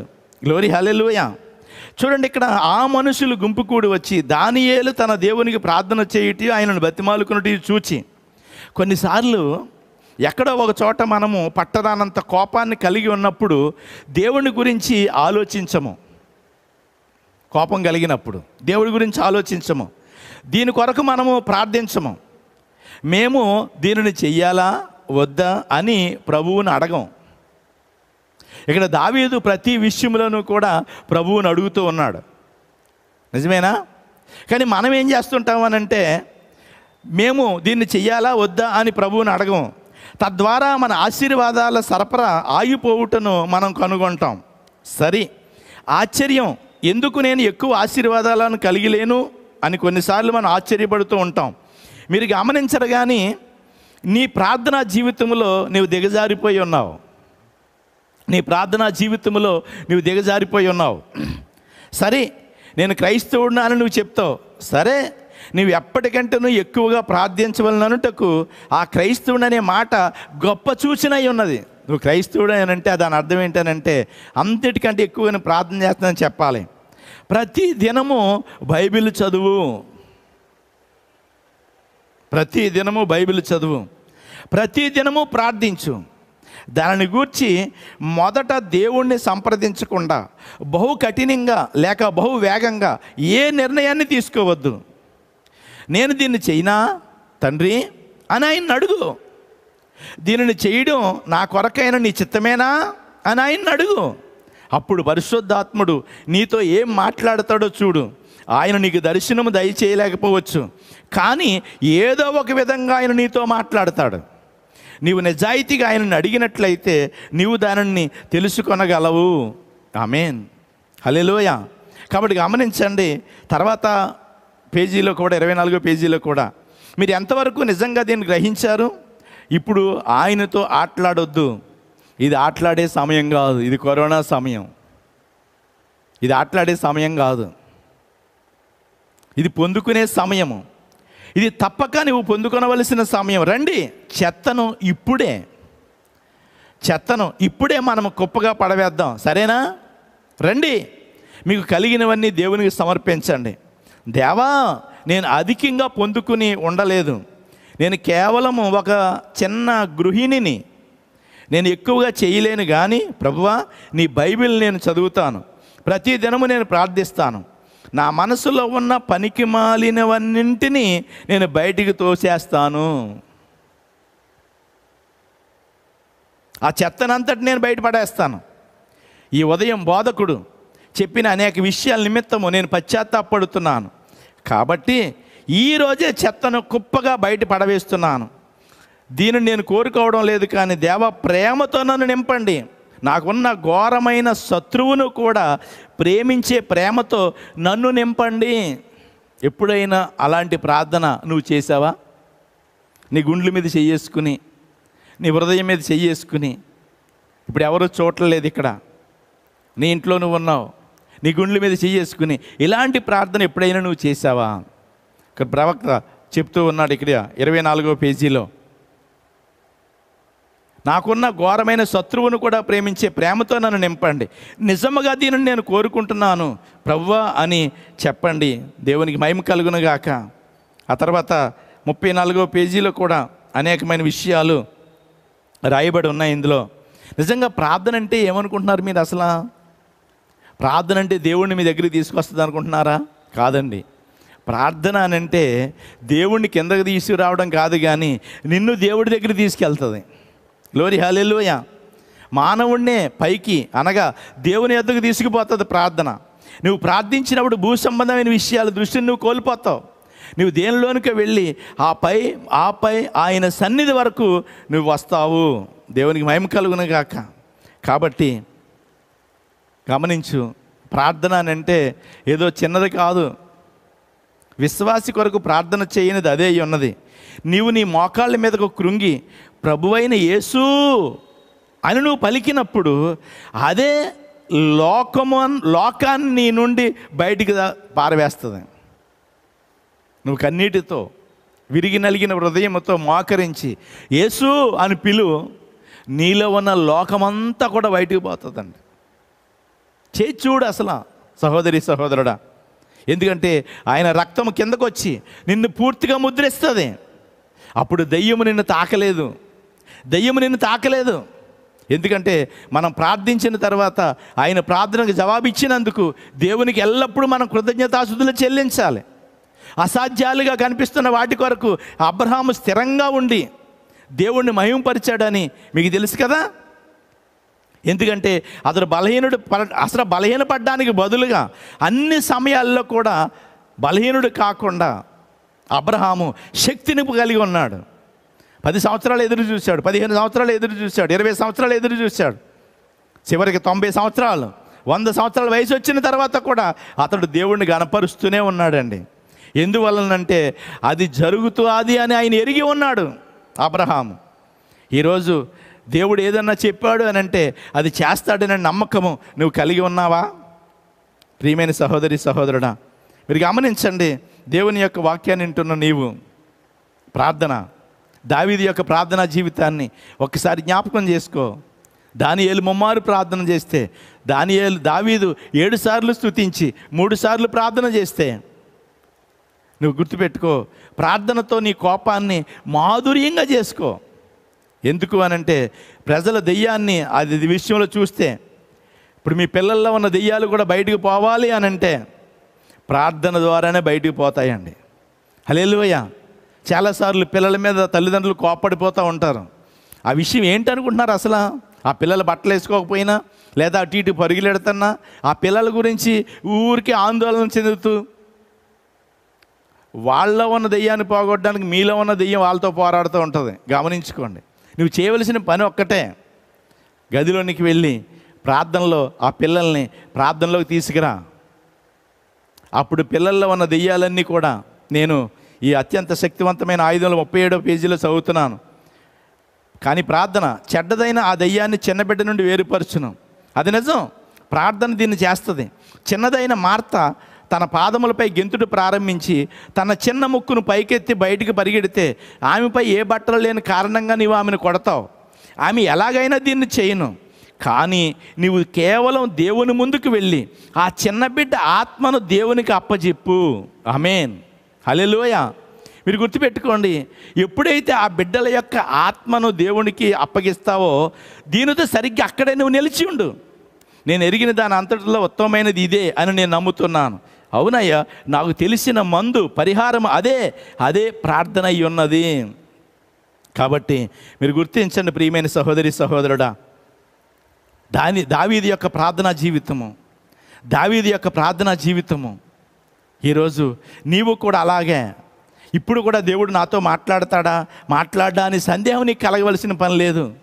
ఖచ్చితంగా అదే దేవుడు. కానీ ఆయన స్వరం విననే వర్తమానంలో బ్రదర్ బ్రహ్నాం గారు అంటాడు, దేవుని స్వరం వినటానికి బదులుగా మనం అనేక స్వరాలతో ఉన్నాయంట. ఎవరికి ఏకెత్తున్నారు చూడమ్మా అక్కడ అని అన్నాం అనుకో, మనం ఇలాగా ఇక్కడ అనేక స్వరాలతో మనం ఇక్కడ అందరూ గందరగోళంలో ఉంటే ఇంట్లోకి వచ్చి ఎవరో పిలుస్తున్నారు అనుకోండి, మనకి ఎక్కడో వినిపిస్తూ ఉంటుంది. ఈ స్వరాలే ఎక్కువ ఉంటాయి మనకి. ఇంట్లో ఉన్నాడు పిల్లోడి స్వరం, లేక తాత స్వరం, మామ స్వరం, ఇలాంటి స్వరాలన్నీ మనకి వినబడుతూ ఉంటాయి. ఆ బయట నుంచి పిలవబడుతున్న స్వరం మనకి వినబడదు, ఎక్కడో లోతు నుంచి వినబడుతుంది. నేను ఎప్పటి నుంచి కేకేస్తున్నానండి బాబు బయట నుంచి అని అంటారు వాళ్ళు వచ్చిన వాళ్ళు. అలాగే దేవుడు కూడా ఎప్పటి నుంచో పిలుస్తూ ఉన్నాడు. నీ చుట్టుపక్కల ఉన్న స్వరాల ద్వారా ఆయన స్వరం నువ్వు వినగలగపోతున్నావు. అంతేకాదు, నిజంగా ఆయన స్వరం నువ్వు వినాలి అని అంటే అక్కడ అంటాడు, ఏలియా అంటాడు, ఉరుములు వచ్చినాయి, భూకంపం వచ్చింది, ఆయన స్వరం వినబడలేదు. మెరుపులు వచ్చినాయి, ఆయన స్వరం వినబడలేదు. ఉరుములు వచ్చినాయి, ఆయన స్వరం వినబడలేదు. తర్వాత నిమ్మలమైన స్వరం వినబడింది అంటాడు. ప్రియమైన సహోదరి సహోదరుడా, ఈరోజు అలాంటి సంఘశాఖల యొక్క స్వరాల మధ్య దేవుని స్వరం నువ్వు వినలేకపోతున్నావేమో. టీవీల్లో అనేక వాక్యాలు విని లేకపోతే ఆయా స్వరాలు విని దేవుని స్వరం వినలేకపోతున్నావేమో. లేక బోధకుల యొక్క స్వరాలు విని దేవుని స్వరం వినలేకపోతున్నావేమో. ఒక్కసారి ఆలోచన చేసుకో. ఇప్పుడైనా మోకరించు. ఇప్పుడైనా సరే మోకరించి ఆయన స్వరం విను. దేవా ప్రభు నువ్వు నాతో మాట్లాడానంటే దావీదుతో మాట్లాడిన దేవుడు. దావీదు దగ్గరికి ప్రవక్త లేడప్పుడు, ప్రవక్త చనిపోయాడు, సమూయేలు ప్రవక్త. కానీ ప్రవక్తతో మాట్లాడిన దేవుడు, సమూయేలుతో మాట్లాడిన దేవుడు ఈరోజు సజీవుడిగానే ఉన్నాడు. దావీదుతో మాట్లాడిన దేవుడు నీతో మాట్లాడా? మన ప్రవక్తతో మాట్లాడిన దేవుడు మన ప్రవక్తను ఉండి నువ్వు కుడి పక్కకి వెళ్ళి ఎడమ పక్కకి వెళ్ళు అని మాట్లాడమన్న దేవుడు చనిపోయాడా ఈరోజు? లేదండి, ఈరోజు కూడా అదే దేవుడు సజీవుడిగా ఉన్నాడు. కాబట్టి ఆయన స్వరం వినటానికి నువ్వు ముందుకు వస్తే, దావీదు ఎలాగైతే ఆయన స్వరం విని నేను వెళ్ళాలా వద్దా అన్నప్పుడు వెళ్ళు అన్నాడు. ఎక్కడికి వెళ్ళాలంటే హెబ్రోనుకి వెళ్ళు అంటున్నాడు. చూడండి ఎంత చక్కగా దేవుడు దావీదుతో మాట్లాడుతూ ఉన్నాడు. అదే దేవుడు ఈరోజు ఉన్నాడు. కాబట్టి మీరు గుర్తించండి. ఒకవేళ నీ పిల్లల గురించి నువ్వు ఆందోళన చెందుతుంటే నీ ప్రార్థనలో యథార్థంగా నువ్వు దేవుడికి అప్పగించు పిల్లల్ని. ఆ పిల్లల్లో ఉన్న దెయ్యాలు పోతాయి అన్నాడు ప్రవక్త. ప్రార్థన పరిస్థితులు మారుస్తుందని నేను నమ్ముచున్నాను. మరణం వెనుకకు నడిపించబడి ఆ స్థానమును జీవమును తీసుకున్నట నేను చూస్తున్నాను. దేవునికి మహిమ కలుగును గాక. నిజమే కదా, మరణాన్ని పోయి జీవమును తీసుకుంటుంది. దేవుణ్ణి వెతకటానికి అదే ఉత్తమమైన మార్గమై ఉన్నది. ఆయన నువ్వు ప్రార్థన చేస్తే ఆయన్ని మొక్కుబళ్ళు అంగీకరించే దేవుడై ఉన్నాడు. 116వ పేజీలో కూడా కొన్ని విషయాలు ఉన్నాయి. ఈరోజు వచ్చిన సమస్య ఏంటంటే తగినంతగా ప్రార్థన చేయట్లేదండి. తగినంతగా ప్రార్థన చేయట్లేదు. సహోదరుడా, ఈరోజు సంఘంతో వచ్చిన సమస్య ఇదే.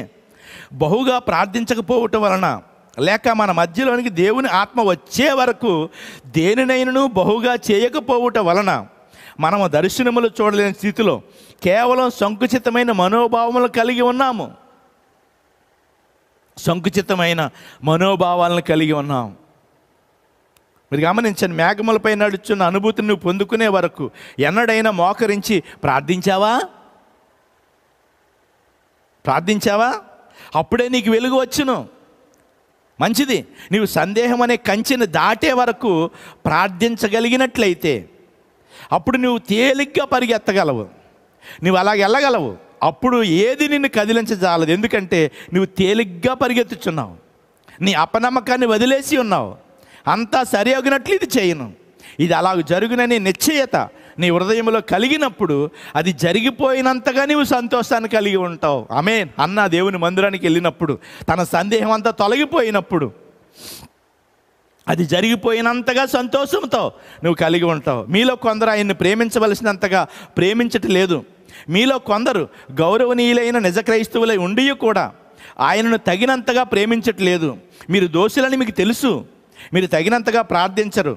ఇప్పుడే నేను నా చేతిని పైకెత్తుచున్నాను, నేను తగినంతగా ప్రార్థించడం లేదు, నన్ను గూర్చి నా జీవితం గూర్చి నేను సిగ్గుపడుచున్నానని 1962లో బ్రదర్ బెన్హామ్ గారు చెప్తున్నాడు. ఆయన మీరు గుర్తించండి ఇప్పుడైనా సరే. తర్వాత 18వ పేజీలో కూడా, 118వ పేజీలో కూడా మీరు గమనించండి, యాకోబు రాత్రి అంతా పెనుగులాడాడు. నిజమే కదా, సహోదరుని కలుసుకోవడానికి వెళ్ళేటప్పుడు. ఈరోజు సమస్య ఏంటంటే నువ్వు బహు సమయము ఆయనతో గడపవు. ఆమేన్. నువ్వు బహు సమయము ఆయనతో గడపవు. అలనాటి పెంతెకోస్తులోని మీ తండ్రులు రేయింపగళ్ళు ప్రార్థించేవారు. ఈరోజు మనమైతే మోకరించి అమ్మనే నాన్నని దీవించు, అక్కనే తమ్ముడిని దీవించు, ఆమేన్, నాకు బాగా నిద్ర వస్తుంది, ఏం చేయాలో నాకు తెలియట్లేదని పడుకుంటావు. మంచం మీద నిద్ర పట్టకుండా 1 గంట వరకు దొల్లుతావు. కానీ ప్రార్థన ఏమో 2 నిమిషాలు చేసి పడుకుంటావు. మీరు గుర్తుపెట్టుకోండి. మరి ఆ మంచం మీద దొల్లి నిద్ర పట్టకుండా 1 గంట అయ్యే వరకు, లేదా సెల చూసుకుంటా, లేదా ఏదో వింటూ ఉన్నప్పుడు కంటే మరి ఆ సమయాన్ని ఎందుకు ఇవ్వకూడదు? నీ ప్రార్థన ఎంత? వాళ్ళని దీవించి వీళ్ళని దీవించి ఆమేన్ అంటమేనా? సహోదరులా, ఈరోజు విషయం ఏమిటంటే మనం దిగజారిపోవచ్చున్నాం. సభికులలో దేవుడు కదలాడి మన కొరకు దేనినో చేయబో వరకు మనం తప్పక ప్రార్థించవలసిన వారమై ఉండగా మానసిక వేదాంతములోనికి మరియు వారి ఇష్టపూర్వకమైన విశ్వాసములోనికి దిగజారిపోవచ్చున్నారు. కానీ ఫలితములను తెచ్చేది ప్రజల వైఖరియే, వారి ఏకాత్మ కలిగి ఏకమ్మగా కూడినందుననే. అది నేను శుక్రవారం అనుకుంటాను దేవుని మర్మమైన క్రీస్తు బయలుపరచబడిన వర్తమానంలో 43 నుంచి 46 పేర వరకు నేను చదివి వినిపించాను. మీరు ఒకరినొకరు ప్రేమించండి అని. నిజమే కదా? ఫలితములు తెచ్చేది ప్రజల యొక్క వైఖరియే.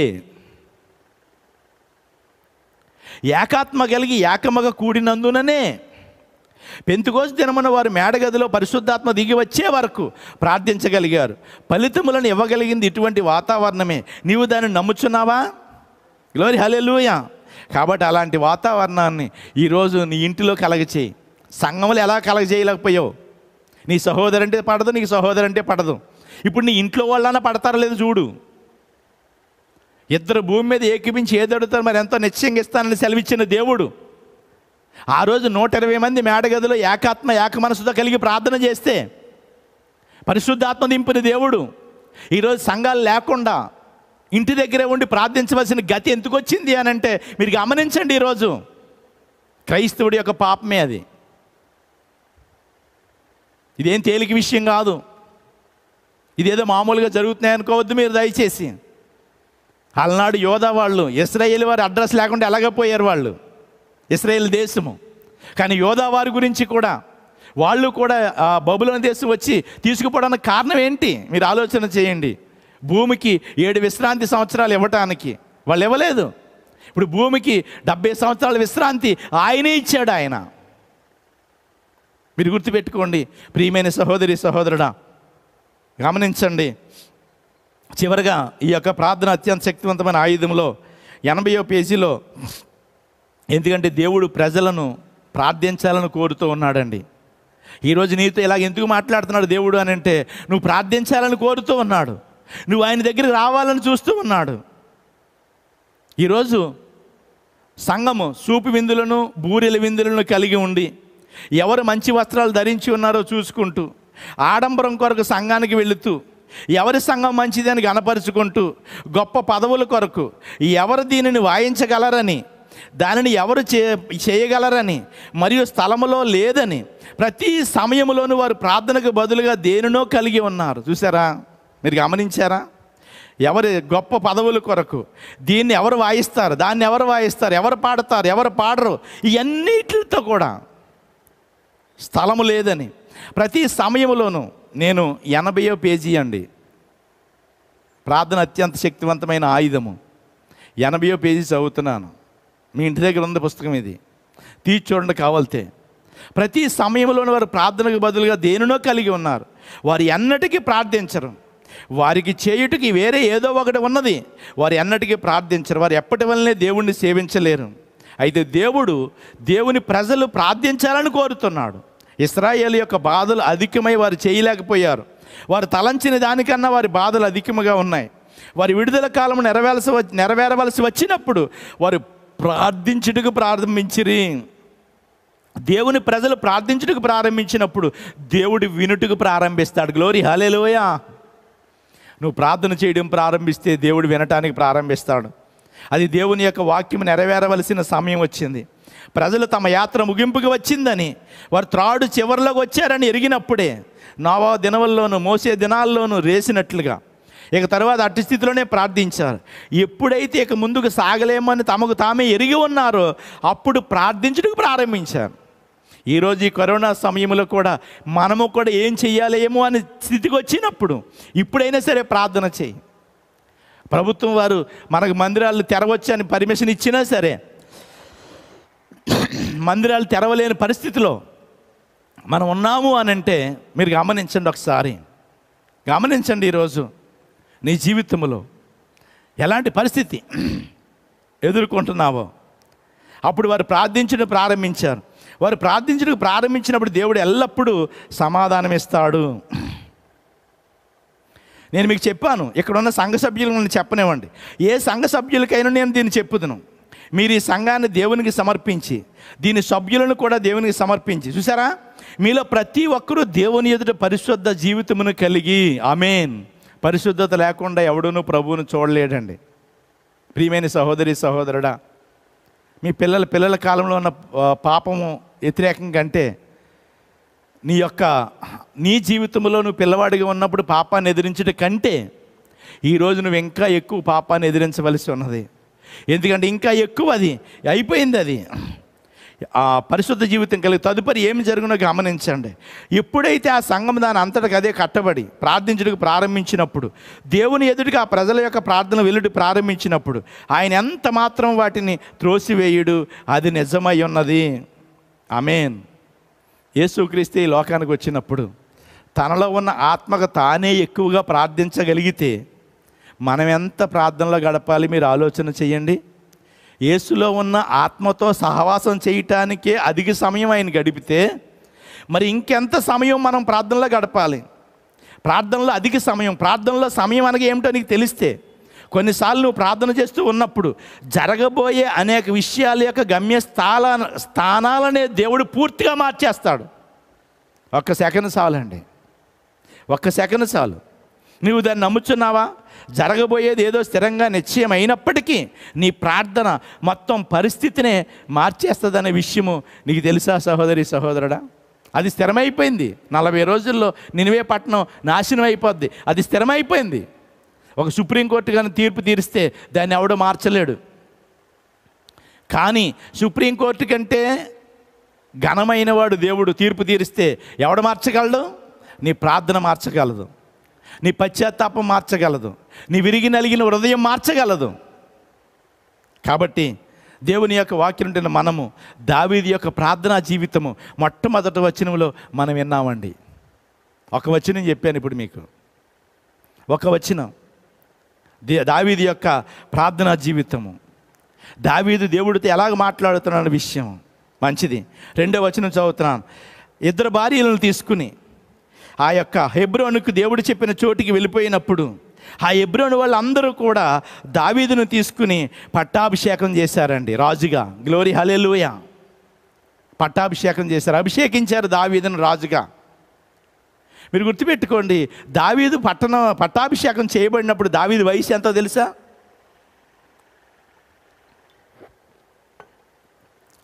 దేవునికి మహిమ కలుగును గాక. 30 సంవత్సరాల వయసు. ఏదో గుర్తొస్తుంది కదా మీకు? ఏది గుర్తొస్తుంది?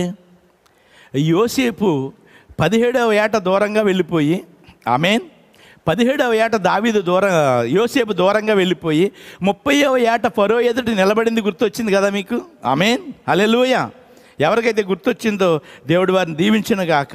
గుర్తు రాలేని వాళ్ళకి ఈరోజు జ్ఞాపకం ఉండును గాక. ఈ రోజు నుంచి నిజమే, దావీదును 30వ సంవత్సరంలో దేవుడు అక్కడ యోధా వారు రాజుగా అభిషేకించారు. అక్కడ ఎప్పుడు అభిషేకించబడ్డాడు అని అంటే మరి మీరు గుర్తుపెట్టుకోండి, 1 సమూయేలు గ్రంథం 16వ అధ్యాయం 13వ అధ్యాయంలో 13వ వచనంలో ఈ యెస్సై ఇంటిలో, దావీదు ఇంటిలో వాళ్ళందరినీ పక్కన పెట్టి దావీదును కోరుకున్నాడు దేవుడు.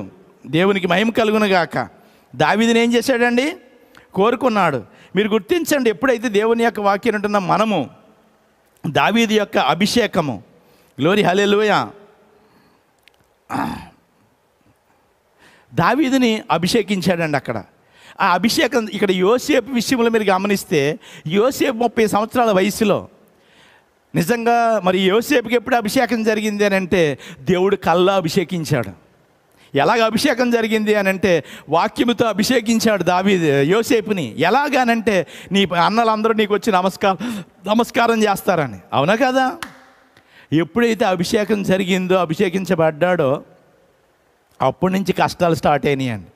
1 రోజు 2 సంవత్సరాలు కాదు, 13 సంవత్సరాలు యోసేపు కఠినమైన శ్రమలు, కఠినమైన ఇబ్బంది, అనేకమైన శోధనల్లో గురైపోయాడు.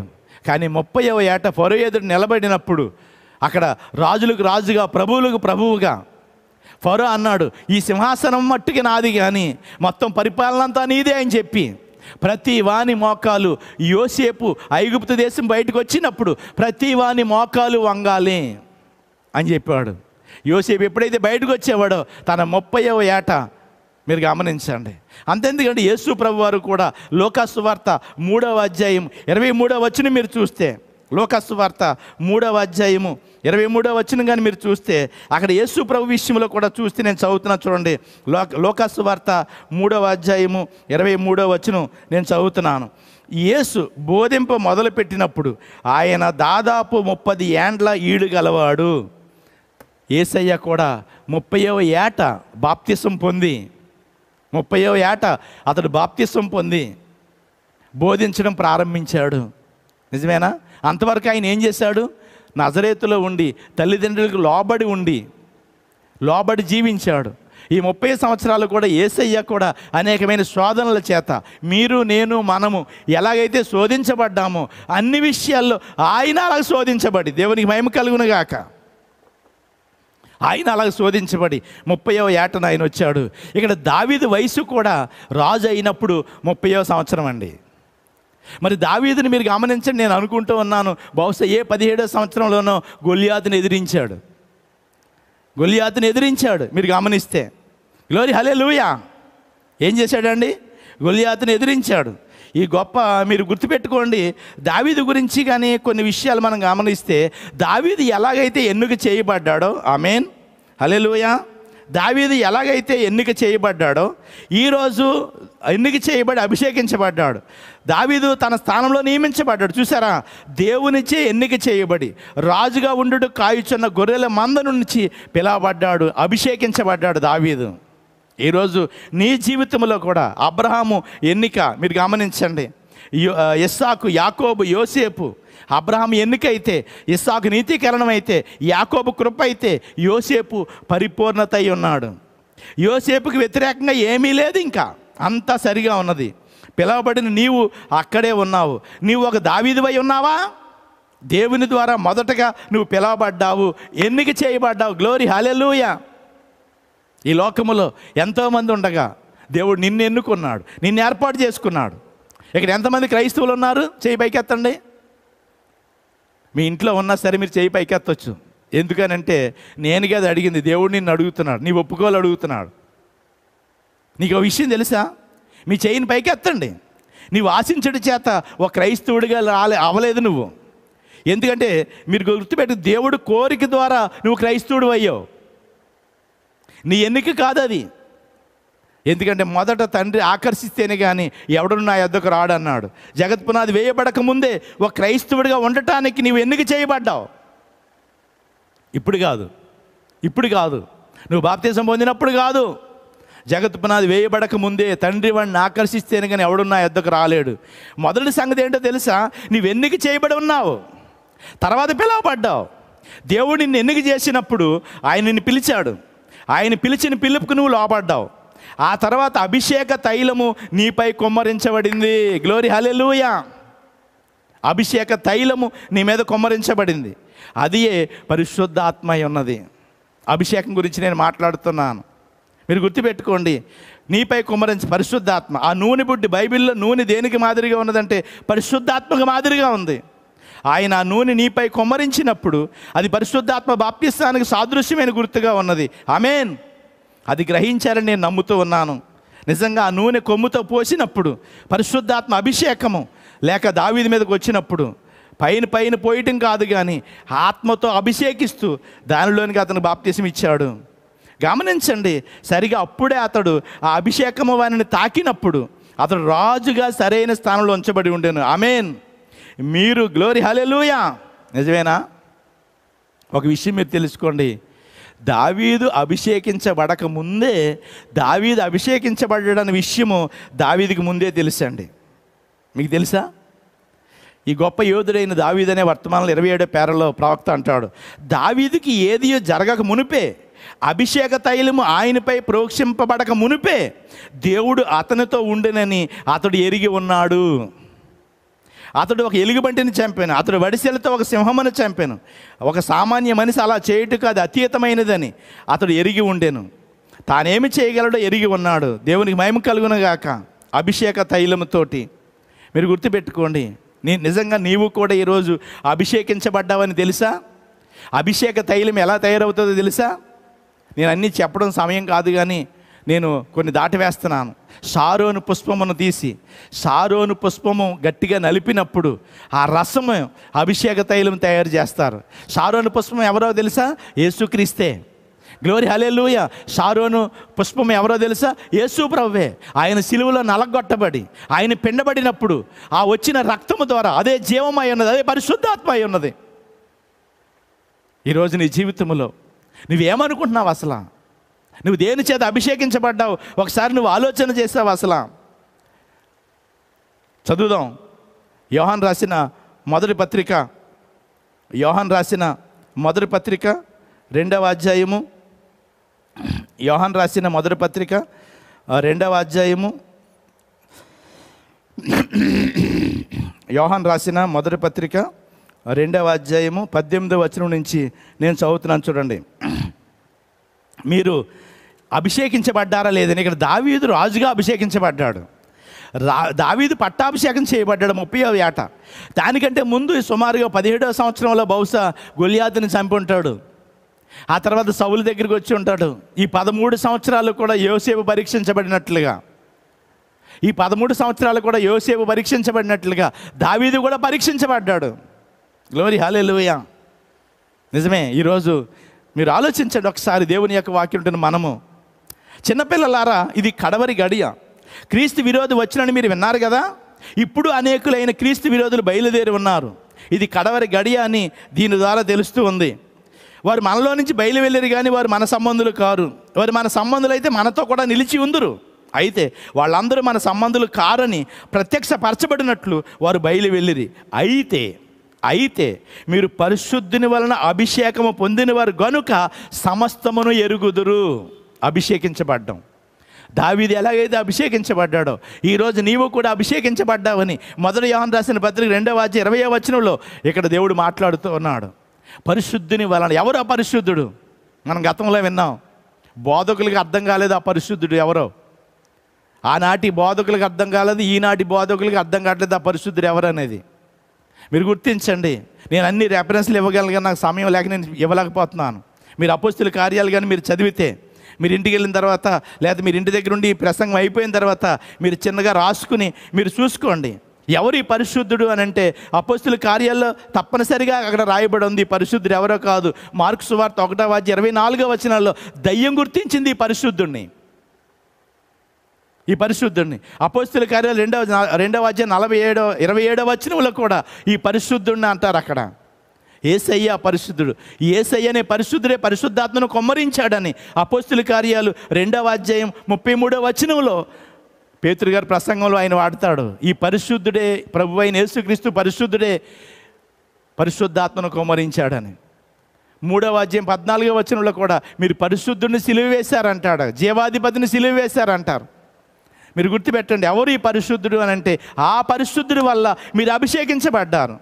అయితే ఇక్కడ దానికంటే ముందు ఒక మాట చెప్తాడు. చిన్నపిల్లలారా, ఇది కడవరి గడియ, క్రీస్తు విరోధి వచ్చినని మీరు మొదట విన్నారంటాడు. మొదటి ముద్ర 136 పేర నేను చదువుతున్నాను. ఇప్పుడు గుర్తుంచుకోండి, క్రీస్తు సింహాసనం పైకి వచ్చినప్పుడు అదే సమయంలో క్రీస్తు విరోధి సింహాసనము కూడా పైకి వచ్చింది. యోధా క్రీస్తు భూమిని వదిలి వెళ్ళిన అదే సమయంలో యోధా కూడా భూమిని వదిలి వెళ్ళిపోయాడు. పరిశుద్ధాత్మ వచ్చిన అదే సమయంలో క్రీస్తు విరోధి కూడా తిరిగి వచ్చాడు. మీరు గమనించుకోండి, క్రీస్తు విరోధి ఆత్మ ఇప్పటికే మీరు ఎరిగి ఉన్నారంటున్నాడు. యోహాను చెప్పింది మీరు గుర్తుపెట్టుకోండి. ఇప్పుడు క్రీస్తు విరోధిగా ఉన్నవాడు ఒక సంఘ సంస్థను స్థాపించడానికి నికోలియత లేక ఆత్మరూపంలో దాన్ని ప్రారంభించాడు. దాన్ని నేను ద్వేషించడంలో ఎటువంటి ఆశ్చర్యం లేదు. అక్కడే మీరు దాన్ని గ్రహించండి. అట్లు ద్వేషించడం నేను కాదు, ఇక్కడ ఉన్న ఏదో ఒక కార్యం, అక్కడే ఆ కార్యం ఉన్నది, అది బయటికి వచ్చి ఉన్నది. మీరు గమనించండి. దేవునికి మహిమ కలుగునుగాక. క్రీస్తు విరోధి యొక్క ఆత్మ, పరిశుద్ధాత్మ ఎప్పుడైతే భూమి మీదకి వచ్చిందో అది కూడా వచ్చిందండి. 2 ఆత్మల దగ్గరగానే ఉన్నాయి. భేదమైన విత్తనాన్ని అది విత్తుతూ పోయింది. మీరు గుర్తించండి, సరిగ్గా పరిశుద్ధాత్మ వచ్చిన 30 సంవత్సరాల తర్వాత పలకబడింది ఏ మాట? ఈ యోహాను రాసిన పత్రికలో మాట. ఎప్పుడండి 30 సంవత్సరాలకి. ఎప్పుడు తర్వాత? పరిశుద్ధాత్మ ఈ భూమి మీదకి వచ్చిన తర్వాత 30 సంవత్సరాలకే ఈ మాట రాయబడింది, క్రీస్తు విరోధిని గురించిన ఆత్మ. మీరు గమనించండి అని. నిజమైన బీజానికి జీవమిచ్చి పరిశుద్ధాత్మ వచ్చినప్పుడు పక్కనే విరోధి చల్లబడిన భేదమైనది పెరగటానికి కూడా మనం చూడగలుగుతున్నాం. అది ఏ విధంగా కలిసి పెరుగుతున్నదో జాగ్రత్తగా గమనించు. దేవునికి మహిమ కలుగునుగాక. హల్లెలూయా. సంఘ సిద్ధాంతాలను తీసుకుని వచ్చి, సంఘ ఆచారాలను తీసుకుని వచ్చి క్రీస్తు విరోధి యొక్క ఆత్మ ఏం చేసిందో మీరు గమనించుకోండి. ప్రియమైన సహోదరి సహోదరుడా, నువ్వు అభిషేకించబడ్డావు కాబట్టి ఎన్నిటిని నువ్వు ఎరుగుదువు. దేని చేత అభిషేకించబడ్డావు ఏంటి మీరు గుర్తించండి. దేవునికి మహిమ కలుగును గాక. ఇంకా మనం గుర్తించినట్లయితే ఇంకా చాలా విషయాలు భేదమైన విత్తనంలో కూడా అక్కడ రాయబడి ఉంటుంది. తర్వాత 19వ వచనం కూడా మీరు చూస్తే వాళ్ళు మనలో నుంచి వెళ్ళారు కానీ మన వాళ్ళు కాదంటాడు. దేవునికి మహిమ కలుగును గాక. మీరు అభిషేకించబడ్డారు. తర్వాత 2వ కొరింథీయులకు రాసిన పత్రిక, కొరింథీయులకు రాసిన 2వ పత్రిక 2వ అధ్యాయము 21వ వచనం నుంచి నేను చదువుతున్నాను చూడండి. 2వ అధ్యాయము 2వ కొరింథీయులకు రాసిన పత్రిక 1వ అధ్యాయము 20వ వచనం నేను చదువుతున్నాను చూడండి. 20వ వచనం మన 2వ కొరింథీయులకు రాసిన పత్రిక 1వ అధ్యాయము 21వ వచనం నుంచి, మీతో కూడా క్రీస్తునందు నిలిచి ఉండినట్లుగా మిమ్మల్ని స్థిరపరిచిని అభిషేకించిన వాడు దేవుడే. ఆమేన్, హల్లెలూయా. మీతో కూడా క్రీస్తునందు నిలిచి ఉండినట్లుగా మమ్ముని స్థిరపరిచి అభిషేకించిన వాడు దేవుడే. అక్కడ దావీదుని అభిషేకించిన దేవుడు ఈ చివరి కాలంలో మనల్ని కూడా ఆయన అభిషేకిస్తూ ఉన్నాడు. ఎలాగ అభిషేకించాడు? అక్కడ దావీదును రాజుగా అభిషేకిస్తే ఇక్కడ నిన్ను రాజులైన యాజక సమూహంగా అభిషేకించాడు. ఇందాక మొదట్లో పాట కూడా పాడారు వీళ్ళు, మీరు రాజులైన యాజక సమూహం అని. నీవు ఒక రాజువు కాదు అభిషేకించబడతా, యాజకుడుగాను రాజుగాను నువ్వు అభిషేకించబడ్డావు ఈరోజు. గ్లోరీ, హల్లెలూయా. ఆయన మనకు ముద్ర వేసి మన హృదయాల్లో మనకు ఆత్మను సంచికరువును కూడా అనుగ్రహించి ఉన్నాడు. గ్లోరీ, హల్లెలూయా. ఇక్కడ చూడండి, 10 మంది కన్యకులు మరియు 1,44,000 మంది యూదులు అనే 142వ పేర. ఇప్పుడు నీకు అవకాశం వచ్చినట్లయితే నీవు ఆ మృగం ముద్రను ఎలా పొందుతావు? మీరు గమనించండి, ఇక్కడ పరిశుద్ధాత్మ చేత ఎలాగ ముద్రించబడుతున్నామో మృగం ముద్ర చేత కూడా కొందరు ముద్రించబడుతూ ఉన్నారు. ముగింపులో దీన్ని చెప్పాలనుకున్నా, అందుకే దీనిని చెప్తున్నాను. నువ్వు మృగం ముద్ర ఎలా పొందుతావు? నువ్వు దాన్ని తెలుసుకోవాలని ఆశిస్తున్నావా? దాని ఫలితాలు ఏంటి? మృగం ముద్ర అంటే ఏమిటి? దేవుని ముద్ర అనగా ఏమిటో మనకు తెలుసు. పరిశుద్ధాత్మ ఉన్నది. ఎపిసి 4:30లో మీరు దాన్ని గ్రహిస్తారు. నిజమే కదా? హల్లెలూయా. మరి మంచిది. దానియేలును దర్శించుటలో గల గాబ్రియేలు యొక్క 6 ఉద్దేశాల్లో 16వ పేరలో కూడా ప్రవక్త ఇలా చెప్తాడు, అతను మన సహోదరుడు దానియేలుకు దేవుని యొద్ద నుండి మహత్తరమైన వందనాలు తీసుకుని రాలేదా? గ్లోరీ, హల్లెలూయా. ఇది చదివినప్పుడు నేను చాలా ఉత్తేజన అయ్యానండి, చాలా ఉత్తేజన. ఎందుకంటే గాబ్రియేలును దానియేలు దగ్గరికి పంపినప్పుడు ఏమన్నాడు అని అంటే, దానియేలు నువ్వు బహుప్రియుడు అని చెప్పాడు. నిజమే కదా? హల్లెలూయా. అదే గాబ్రియేలు దూతను మరియ దగ్గరికి తీసుకుని వచ్చి, మరియా నువ్వు దయాప్రాప్తురాలు, నీకు శుభం కలుగును గాక అన్నాడు. ఈరోజు 1963లో ఆ బలిష్ఠుడైన దూత దిగి వచ్చి, గ్లోరీ, హల్లెలూయా, నిజమా కాదా? మనల్ని ప్రేమించి ఆ బలిష్ఠుడైన దూత దిగి వచ్చి ఆ 7 ముద్రలను మనకిచ్చినప్పుడు కాదా? హల్లెలూయా. నిజంగా దానియేలంత బహుగా మనము ప్రేమించబడకపోయినా కొంచెమైనా ప్రేమించబడ్డామని నేను ఎరుగుదునని వాక్యం చదివినప్పుడు నేను చాలా ఆనందించానండి. ప్రవక్త అంటాడు అక్కడ, దానియేలు ఆ విధంగా నిన్ను ప్రేమించడం తలంచుకున్నది నీకు ఎంతో మంచిది అనిపించడం లేదా? దానియేలు వలె దేవుడు ఆ విధంగా నిన్ను ప్రేమించడం తలంచుకుంటే అది నీకు ఎంతో మంచిది అనిపించడం లేదా? నిజమా కదా? దానియేలు నువ్వు బహుప్రియుడవు అనే మాట విన్నప్పుడు, నేను ప్రేమించుచున్నాను నా ప్రభువును, ఎందుకనగా ఆయనే మొదటిగా నన్ను ప్రేమించెను. ఆ మాట విన్నప్పుడు నీవు అసలు లేచి ఆనందించి గంతులేయాలండి. అసలు ఇక్కడ అదే ప్రవక్త అంటాడు, నేను అంత అధికముగా ప్రేమించబడలేకున్నాను, నేను అక్కడ కొద్దిగానైనా ప్రేమించబడి ఉన్నానని నేను తెలుసుకున్నట్టుగా ఇష్టపడుచున్నాను. మీకు అలా లేదా? నిశ్చయముగా ఆ విధంగా ఆయన ఎప్పుడైనా నన్ను తలంచుకొనును, ఆయన నాపై చింతన కలిగి ఉన్నాడని తలంచుకొనిన అది నేను ఎలుగెత్తి కేకవేయిలాగా నన్ను చేయుచున్నది. గ్లోరీ, హల్లెలూయా. 21 రోజు నుంచి దానియేలు ప్రార్థన గురించి, దానియేలు నువ్వు బహుప్రియుడవు, దానియేలు గురించి చింతగలిగిన దేవుడు. ఈరోజు మన ప్రవక్త గురించి చింతగలిగిన దేవుడు నిన్ను నన్ను మనల గురించి చింతగలిగి ఉన్నాడనే విషయం నీకు తెలిసినప్పుడు నిజమేనండి, మనం ఇంకా పాపులమై ఉండగానే, ఆయనకి శత్రువులమై ఉండగానే మనము కొరకు ఆయన చనిపోయాడండి. ఆయన క్రీస్తు మన కొరకు చనిపోయాడు. సోదరుడా, మనం ఎప్పుడు దేవుని నుండి దూరంగా తొలగిపోయినను దేవుడు మనల్ని ఇప్పుడు ఆయనకి సమీపంగా చేర్చుకుని మన రక్షణానందమైన పరిశుద్ధాత్మను ముందుగా మనపూర్వకంగా మనకు అనుగ్రహించి దానిలో ఉన్న విశ్వాసము ద్వారా ప్రపంచ కార్యాలన్నిటికంటే ఉన్నతమునకు అది మనల్ని పైకెత్తి దానిపై మనం సవారీ చేయుచున్నాము. అది మహిమ గలది, అది అట్లేగదు మంచిది. దేవునికి మహిమ కలుగునుగాక. ఈ అభిషేకము, దావీదుని అభిషేకించిన దేవుడు ఈరోజు మనల్ని కూడా అభిషేకించాడన్న విషయము మీరు గుర్తుపెట్టుకోండి. ఆ అభిషేకం దేనివల్ల జరిగింది అని అంటే, షారోను పుష్పము నలగొట్టబడి, నలిపివేయబడి, పిండి చేయబడి, షారోను పుష్పమైన యేసుక్రీస్తు కూడా సిలువలో నీ కొరకు నా కొరకు కూడా ఆ పువ్వు, ఆ పుష్పము నలిపివేయబడి ఆ రసము చేత అభిషేకించబడ్డాం మనం ఈరోజు. ప్రియమైన సహోదరి సహోదరుడా, మీరు ఆలోచన చేసుకోండి, ఎలాగ అభిషేకించబడ్డామో మీరు గుర్తించండి. దావీదు 30వ సంవత్సరంలో ఇక్కడ అభిషేకించబడ్డాడు. నేను చివరిగా ఈ అంశానికి చివరిగా, నా ప్రసంగానికి చివరి కాదు కానీ నేను ఒక మాట చెప్తాను చూడండి. నీవు ఈ లవోదికి కాలంలో నువ్వు ఉన్నావు, నిజమేనా? ఈ లవోది కాలంలో నువ్వు ఉన్నావు. చూడండి, ప్రకటన గ్రంథము 3వ అధ్యాయము అభిషేకించబడ్డం గురించి నేను మాట్లాడుతూ ఉన్నాను. ప్రకటన గ్రంథము 3వ అధ్యాయము ఎన్నో వచనం అని అంటే 18వ వచనం. నీవు ధనవృద్ధి చేసుకున్నట్లు అగ్నిలో పుటం వేయబడిన బంగారమును, నీ దిశ వల్ల సిగ్గు కనబడకుండా ధరించుకున్నట్టుకు తెల్లని వస్త్రాలని, నీకు దృష్టి కలిగినట్టు నీ కన్నులు కాటుకును నా యొద్ద కొనమని నీకు బుద్ధి చెప్పుచున్నాను అని ఇక్కడ ఉంది. కానీ ఇంగ్లీష్ బైబిల్లో ఈ కాటుకు చేత అభిషేకించబడమని ఉంది, అనెంట్ అని ఉంది. అంటే మర్దనాన్ని కూడా రాసుకోమని కూడా వస్తుంది ఒక అర్థము. వేరొక నానా అర్థాల్లో ఆ ఇంగ్లీష్ పదానికి ఇంకొక అర్థం ఏంటంటే కాటుకు చేత అభిషేకించబడమని, కాటుకుతో అభిషేకించబడమని. కాటుకంటే ఏంటి? దేవుని వాక్యము. అంటే ఇప్పుడు నువ్వు వాక్యము చేత నువ్వు అభిషేకించబడాలి. వాక్యం అంటే ఏమై ఉన్నది? ఆత్మయు జీవమై ఉన్నది. అంటే నువ్వు పరిశుద్ధాత్మ చేత నువ్వు అభిషేకించబడాలి, వాక్యము చేత అభిషేకించబడాలి. ఈ లవోదికీయ సంఘముతో ఆయన మాట్లాడుతున్న మాట, నా కాటుకుతో నువ్వు అభిషేకించబడు.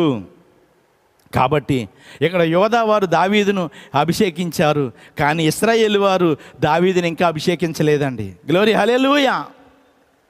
తర్వాత మొట్టమొదటగా దావీదు రాజు అయిన తర్వాత చేసిన గొప్ప సంతకం ఏంటో తెలుసా? మొట్టమొదటి సంతకం, దావీదు రాజు అయిన తర్వాత, అభిషేకించబడిన తర్వాత మొట్టమొదటి ఫైల్ మీద ఏం సంతకం పెట్టాడు? ఈరోజు కూడా మన సీఎంలు కానీ పిఎంలు కానీ మొట్టమొదటి అయిన తర్వాత ఏదో ఒకదాన్ని ప్రాముఖ్యత తీసుకుని మొదటి ఫైల్ మీద సంతకం పెడతారు. ఇప్పుడు దావీదు రాజు అయిన తర్వాత మొట్టమొదటి చేసిన కార్యం ఏంటో చెప్పనా? హల్లెలూయా, హల్లెలూయా, చెప్పనా? హల్లెలూయా. ఎవరైతే సౌలును పాతిపెట్టారో, సౌలు సమాధి కార్యక్రమం చేశారో వారికి ప్రత్యుపకారం చెయ్యటమే దావీదు యొక్క మొదటి కార్యమై ఉన్నది. ఎవరన్నా చనిపోతే వెళ్ళడానికి నువ్వు 10 కారణాలు చెప్తావు, 10 కారణాలు చెప్తావు సమాధి దగ్గరికి వెళ్ళడానికి. జ్ఞాని అయిన సొలొమోను కూడా అదే అంటాడు, విందు జరుగుతున్న ఇంటికి పోవుట కంటే ప్రలాపించుతున్న వారి ఇంటికి పోవటం మేలు అంటాడు. ఎందుకంటే మరణం అందరికీ వస్తుంది కాబట్టి అంటాడు. మీరు గమనించారో లేదో? ఈ యాబేష్ గిలాదు వారు సౌలు మొండెము అక్కడ పడిపోయి ఉంటే, సౌలు కుమారులు యొక్క మొండేలు అక్కడ పడిపోయి ఉంటే వాళ్ళని తీసుకుని వెళ్ళి సమాధి చేశారు, వాళ్ళు పాతి పెట్టారంట. ఈ విషయము దావీదుకు తెలిసి అక్కడ అంటున్నాడు ఏమనంటే, మీరు పాతి పెట్టారు గనుక దేవుని చేత, యెహోవా చేత మీరు ఆశీర్వాదమునందుదురుగాక. హల్లెలూయా. ఆ తర్వాత యెహోవా మీ కృపను, సత్యమును, సత్య స్వభావమును అగపరుచును. నేనును మీరు చేసిన క్రియను బట్టి మీకు ప్రత్యుపకారం చేస్తాను. యెహోవా ఆశీర్వదించాలి మిమ్మల్ని. తర్వాత యెహోవా మీకు కృపను, సత్య స్వభావాన్ని మీకు అగపరుచును. సమాధి కార్యక్రమం చేసిన వారికి దేవుడు ఆశీర్వదించునుగాక. మీరు ఏమనుకుంటున్నారు అసలు ఆ సమాధి కార్యక్రమం అంటే? చాలామంది ఆసక్తి చూపరండి. మరణం అందరికీ వస్తుంది. పెళ్ళికి వెళ్ళినా వెళ్ళకపోయినా పర్వాలేదు, సమాధి కార్యక్రమానికి అందరూ వెళ్ళాలండి. ఎందుకంటే పెళ్ళిళ్ళు అవ్వకుండా కొంత చచ్చిపోవచ్చు, కానీ చచ్చిపోకుండా నువ్వు వెళ్ళిపోలేవు. నిజమా కాదా? మీరు గుర్తించండి, దేవుని యొక్క వాక్యం అంటున్న నీవు. దావీదు ఎవరికి మొట్టమొదటి సహాయం చేశాడు రాజు అయిన తర్వాత అని అంటే, యాబేష్ గిలాదు వారికి మరి ఉపకారం చేయటానికి నువ్వు పాతి పెట్టారు కాక అంటాడు. మన యేసయ్య దగ్గరికి వద్దాం. ఇప్పుడు మీరు గమనించండి, ఏ శిష్యులైతే ఆ పునరుత్థాన దినం రోజున వాళ్ళని ఎదుర్కోవడానికి వెళ్ళారో, నిజమేనా? సమాధి చేసేటప్పుడు కూడా ఎవరైతే దూరంగా ఉండే శిష్యులు చూశారో వాళ్ళకి ఆయన కనపడ్డాడు. అవునా కదా? కొందరు స్త్రీలు తీసుకుని వెళ్ళారంట ఆ యొక్క పుయ్యడానికి, వాళ్ళకి కనపడ్డాడు. నిజంగా దేవుని యొక్క వాక్యం మనము గ్లోరీ హల్లెలూయా. నిజమే. అక్కడ తర్వాత నేను అన్నాను మొదట అబ్నేరుని గురించి చెప్తానని. 8వ వచనం, నేరు కుమారుడైన అబ్నేరు, దేవునికి మహిమ కలుగును గాక, నేరు కుమారుడైన అబ్నేరు గురించి ఇక్కడ మనం చూస్తే అక్కడ ఒక మాట రాయబడి ఉంది. నేను చదువుతున్నాను ఆ మాట చూడండి. 8వ వచనంలో, నేరు కుమారుడగు అబ్నేరు, హల్లెలూయా, ఈ అబ్నేరుని గూర్చి చెప్పి నేను ముగిస్తాను. కొంత సమయం ఎక్కువ అవ్వచ్చు, పర్వాలేదు. ఎందుకు అని అంటే మీరు ఇంటి దగ్గరే ఉన్నారు కాబట్టి ఒక అరగంట దేవుని వాక్యం ఎక్కువ వినటం వల్ల మీ సమయం ఏం పోదు. లేదనుకుంటే ఇంకా లాక్డౌన్ పెంచేస్తారు జనాలు, అంతే, ఏమి సమయం లేదు.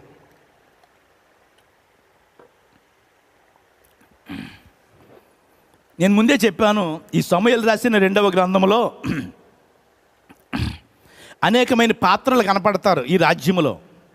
ఒక్కొక్క పాత్ర ఒక్కొక్క టైప్ కలిగిన వాళ్ళు.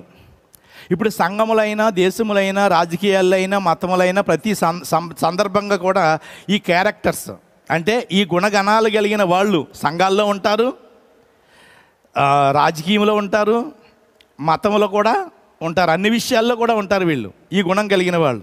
ఈ గుణాలు మనం చూసుకుని ఈ అబ్నేరు ఎలాంటి వాడు అని అంటే, అబ్నేరు ఎవడో మీకు తెలుసా? ఇక్కడ నేరు కుమారుడైన అబ్నేరు సౌలు యొక్క సైన్యాధిపతి సౌలు కుమారుడకు ఇష్బోషేతును మహానయమునికి తీసుకుని వచ్చి, అంటే 3 కొడుకులు చచ్చిపోయారు సౌలుకి, 4వ కొడుకు ఇష్బోషేతు బ్రతికున్నాడు. ఈ ఇష్బోషేతుని సౌలు యొక్క సైన్యాధిపతి అబ్నేరు, సౌలు యొక్క సైన్యాధిపతి అబ్నేరు ఇష్బోషేతును తీసుకుని వచ్చి రాజుగా చేస్తాడు. ఇశ్రాయేలీలకి ఇంకా మిగతా కొంతమంది ప్రజలకి రాజుగా చేస్తాడు. మీరు గుర్తుపెట్టండి, ఇక్కడ అబ్నేరుని గూర్చి నేను చెప్పి ముగిస్తాను. ఈ అబ్నేరు సౌలు యొక్క సైన్యాధిపతి. ఇప్పుడు సౌలు చనిపోయాడని, సౌలు యొక్క రాజ్యము దావీదుకి అప్పగించబడిందని ఈ అబ్నేరుకి తెలుసు. కానీ ఈ అబ్నేరు యొక్క స్వార్థం ఏంటి అని అంటే, అబ్నేరు ఎవడంటే, మీరు రెఫరెన్స్లు రాసుకోండి, తర్వాత మీరు లేకపోతే ఈ ఆడియో వెనక్కి తీసుకుని మీ బైబిల్ గ్రంథం చదవండి. సమూయేలు రాసిన మొదటి గ్రంథం 14వ అధ్యాయం 50వ వచనంలో, సౌలు యొక్క భార్యకు అహీనోయామని పేరు, ఈమె అహీమైష్ యొక్క కుమార్తె, అతని సైన్యాధిపతి పేరు అబ్నేరు. ఈ అబ్నేరు ఎవరు అంటే, సౌలునకు పినతండ్రి అయిన నేరు కుమారుడు. అంటే సౌలు తండ్రి యొక్క కీసును, అబ్నేరు తండ్రి యొక్క నేరును అబీయేలు యొక్క కుమారులు. అంటే సౌలు యొక్క పినతండ్రి కుమారుడే అబ్నేరు. వింటున్నారా? సౌలు యొక్క పినతండ్రి కుమారుడే అబ్నేరు.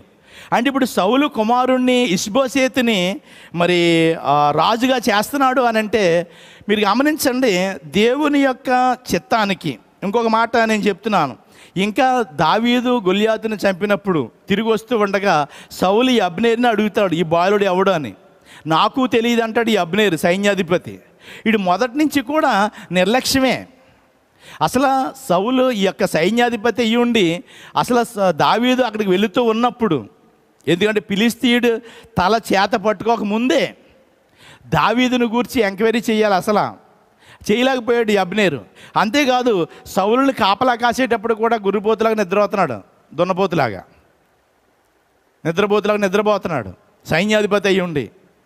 అప్పుడు కూడా మరి ఆ ఈటెను, ఆ మంచినీళ్ళ బుడ్డిని కూడా దావీదు తీసేసుకున్నాడు. అప్పుడు కూడా అబ్నేరు అక్కడే ఉన్నాడు.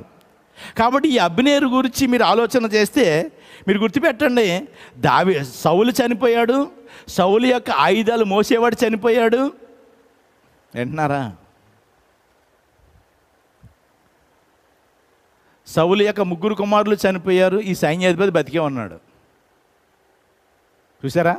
అసలు సైన్యాధిపతి ముందు చనిపోవాలి, ఆ తర్వాత రాజు యుద్ధానికి చేయాలి. అసలు నిజమా కాదా?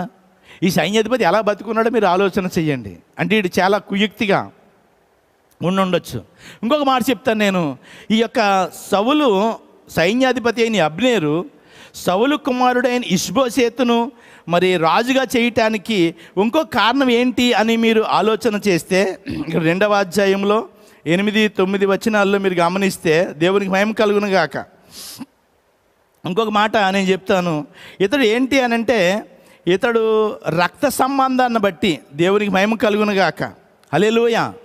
దేన్ని బట్టండి అంటే దేవుని చిత్తానికంటే ఎక్కువగా ఇతడు ఏం చేసేవాడు అని అంటే కుటుంబ సంబంధాలను ప్రధానంగా ఎంచి రాజకీయ సదరంగం ఆడుతున్నాడు అన్నమాట ఈ అబ్నేరు. ఎలాగా? దేవుని చిత్తము కంటే. దేవుని చిత్తం ఏంటి? దావీదు రాజు అవటం. ఇష్బోషేతుకి ఏం చెప్పాలి? నీ తండ్రి చనిపోయాడు, అసలు నీ తండ్రి కాలం నుంచి కూడా దావీదుని తరుముతూ ఉన్నాడు, కాబట్టి చిత్తములో దేవునికి మరి రాజు అవ్వాలి అని చెప్పాలి ఇష్బోషేతుకి. కానీ ఇష్బోషేతుని ఏం చేశాడు అని అంటే, గ్లోరీ హల్లెలూయా, రాజుగా చేశాడు. ఆ ఎత్తుగాడు అన్నమాట అది మీరు గమనించినట్లయితే. ఆ తర్వాత ఇంకా మీరు చూస్తే అప్పుడు మీరు గమనించండి, హెబ్రోన్లో దావీదు 7 సంవత్సరాలు 6 నెలలు ఏలాడండి. ఈ 7 సంవత్సరాలు 6 నెలలు కూడా ఇశ్రాయేల్ మీద రాజుగా లేడు దావీదు. యోదావారికి మాత్రమే 7 సంవత్సరాలు 6 నెలలు రాజుగా ఉన్నాడు. మొత్తం అందరి మీద ఇంకో 33 సంవత్సరాలు రాజుగా ఉన్నాడు. మొత్తం 40 సంవత్సరాలు 6 నెలలు దావీదు రాజుగా ఉన్నాడు. ఈ మధ్యలో జరిగిన స్టోరీ ఏంటి అని అంటే, ఇటు 40 సంవత్సరాల వయసు అండి. ఎవరికి? ఇష్బోషేతుకి. ఈ 40 సంవత్సరాల వయసులో ఈ యొక్క అబ్నేరు రాజుగా చేశాడు. దానికి చెప్పాను ఇప్పుడు మీకు కారణం ఏంటి అని అంటే, దేవుని చిత్తము కంటే కుటుంబ బాంధవ్యాలను ఎంచి అతన్ని రాజుగా నిలబెట్టాడు. ఇంకొక కారణం కూడా ఉందండి, మీరు గమనించినట్లయితే నేను తర్వాత చెప్తాను ఈ మాట. ఇక్కడ మీరు గమనించండి ఏం జరిగింది అని అంటే, గ్లోరీ హల్లెలూయా. ఇప్పుడు దావీదు అక్క కొడుకులు 3 ఉన్నారు. మీరు ఈ స్టోరీని గుర్తుపెట్టుకోవాలి. దావీదుతో కూడా ఉన్నవాళ్ళు కూడా పనికిమాలిన వాళ్ళు ఉన్నారు, దుర్మార్గులు ఉన్నారని మనం గతంలో విన్నాం. 600 మందిలో ఆ దుర్మార్గులు ఎవరో, ఆ పనికిమాలిన వాళ్ళు ఎవరో మనకు తెలియదు. కానీ ఇక్కడ దావీదు అక్క కొడుకులు 3 ఉన్నారు. దావీదు అక్క కొడుకులు 3 కూడా సైన్యాధిపతులే. అంటే ఆయా పాత్రలు పోషిస్తున్నారు దావీదు యొక్క సైన్యంలో. దావీదు అక్క పేరు ఏంటంటే సెరూయా, అక్క పేరు. 3 కొడుకులు ఏంటి అని అంటే యోవాబు, అబీషై. ఆ తర్వాత 3వ కొడుకు పేరు ఏంటి అని అంటే అసాయేలు. ఈ 3 కూడా దావీదు యొక్క అక్క కొడుకులు వీళ్ళు. మీకు రెఫరెన్స్ కావాలంటే మీరు తర్వాత చదువుతుంటే ఆ స్టోరీలో మీకు అర్థం అవుతుంది. మీకు తర్వాత చూసుకోండి అక్కడ. గ్లోరీ హల్లెలూయా. దావీదు అక్క కొడుకులు. ఇప్పుడు యోవాబే దావీదు యొక్క సైన్యాధిపతి యోవాబు. ఇప్పుడు యోవాబు, అబీషై, అసాయేలు యుద్ధానికి వెళ్తారండి. యుద్ధానికి వెళ్ళినప్పుడు ఇక్కడ అబ్నేరు, ఇష్బోషేతు ఇంకా మిగతా సైన్యం కూడా యుద్ధానికి వస్తారు. యుద్ధానికి వచ్చినప్పుడు ఈ అబ్నేరు యోవాబుతో అంటాడు, మరి గొలియాతును ఫిలిష్తీయుల దగ్గర నిలబెట్టినట్లుగా మీలో కొంతమంది మాలో కొంతమంది, అంటే మీలో 12 మంది మాలో 12 మంది అనుకుంటాను. మీరు తర్వాత అధ్యాయం మీరు చదివితే, 2వ అధ్యాయం పూర్తిగా మీరు చదివితే మీకు ఒక్కొక్కటి అర్థమవుతుంది. ఎందుకు అనంటే మరి ఎంతమంది అనంటే 12 మందిని, మీలో 12 మంది మాలో 12 మంది నిలబెడదాం అంటాడు. అంటే ఎవరన్నా గెలిస్తే అందరూ యుద్ధం చేసి అందరూ చచ్చాకంటే ఈ 12 మంది ఎవరు గెలుస్తారు అని అంటే ఆ 12 మంది ఒకళ్ళొక పొడుచుకుని చచ్చిపోతారు. ఆ యుద్ధం ఆగలేదు, అక్కడ యుద్ధం ఇంకా పెరిగిపోయింది. యుద్ధం పెరిగిపోయినప్పుడు అక్కడ మీరు గమనించండి 18వ వచనం, 2వ అధ్యాయం 18వ వచనం. సెరూయా అంటే దావీదు యొక్క అక్క పేరు సెరూయా. దావీదు అక్క అయిన సెరూయా 3 కుమారులైన యోవాబు, అబీషైను, అసాయేలును ఆ యుద్ధంలో ఉన్నారట. అసాయేలు ఎలాంటి వాడు అని అంటే మీరు గమనించండి, దావీదు యొక్క అక్క కొడుకుల్లో అసాయేలు దావీదు యొక్క 30 మంది బలిష్ఠుల్లో ఒకడండి.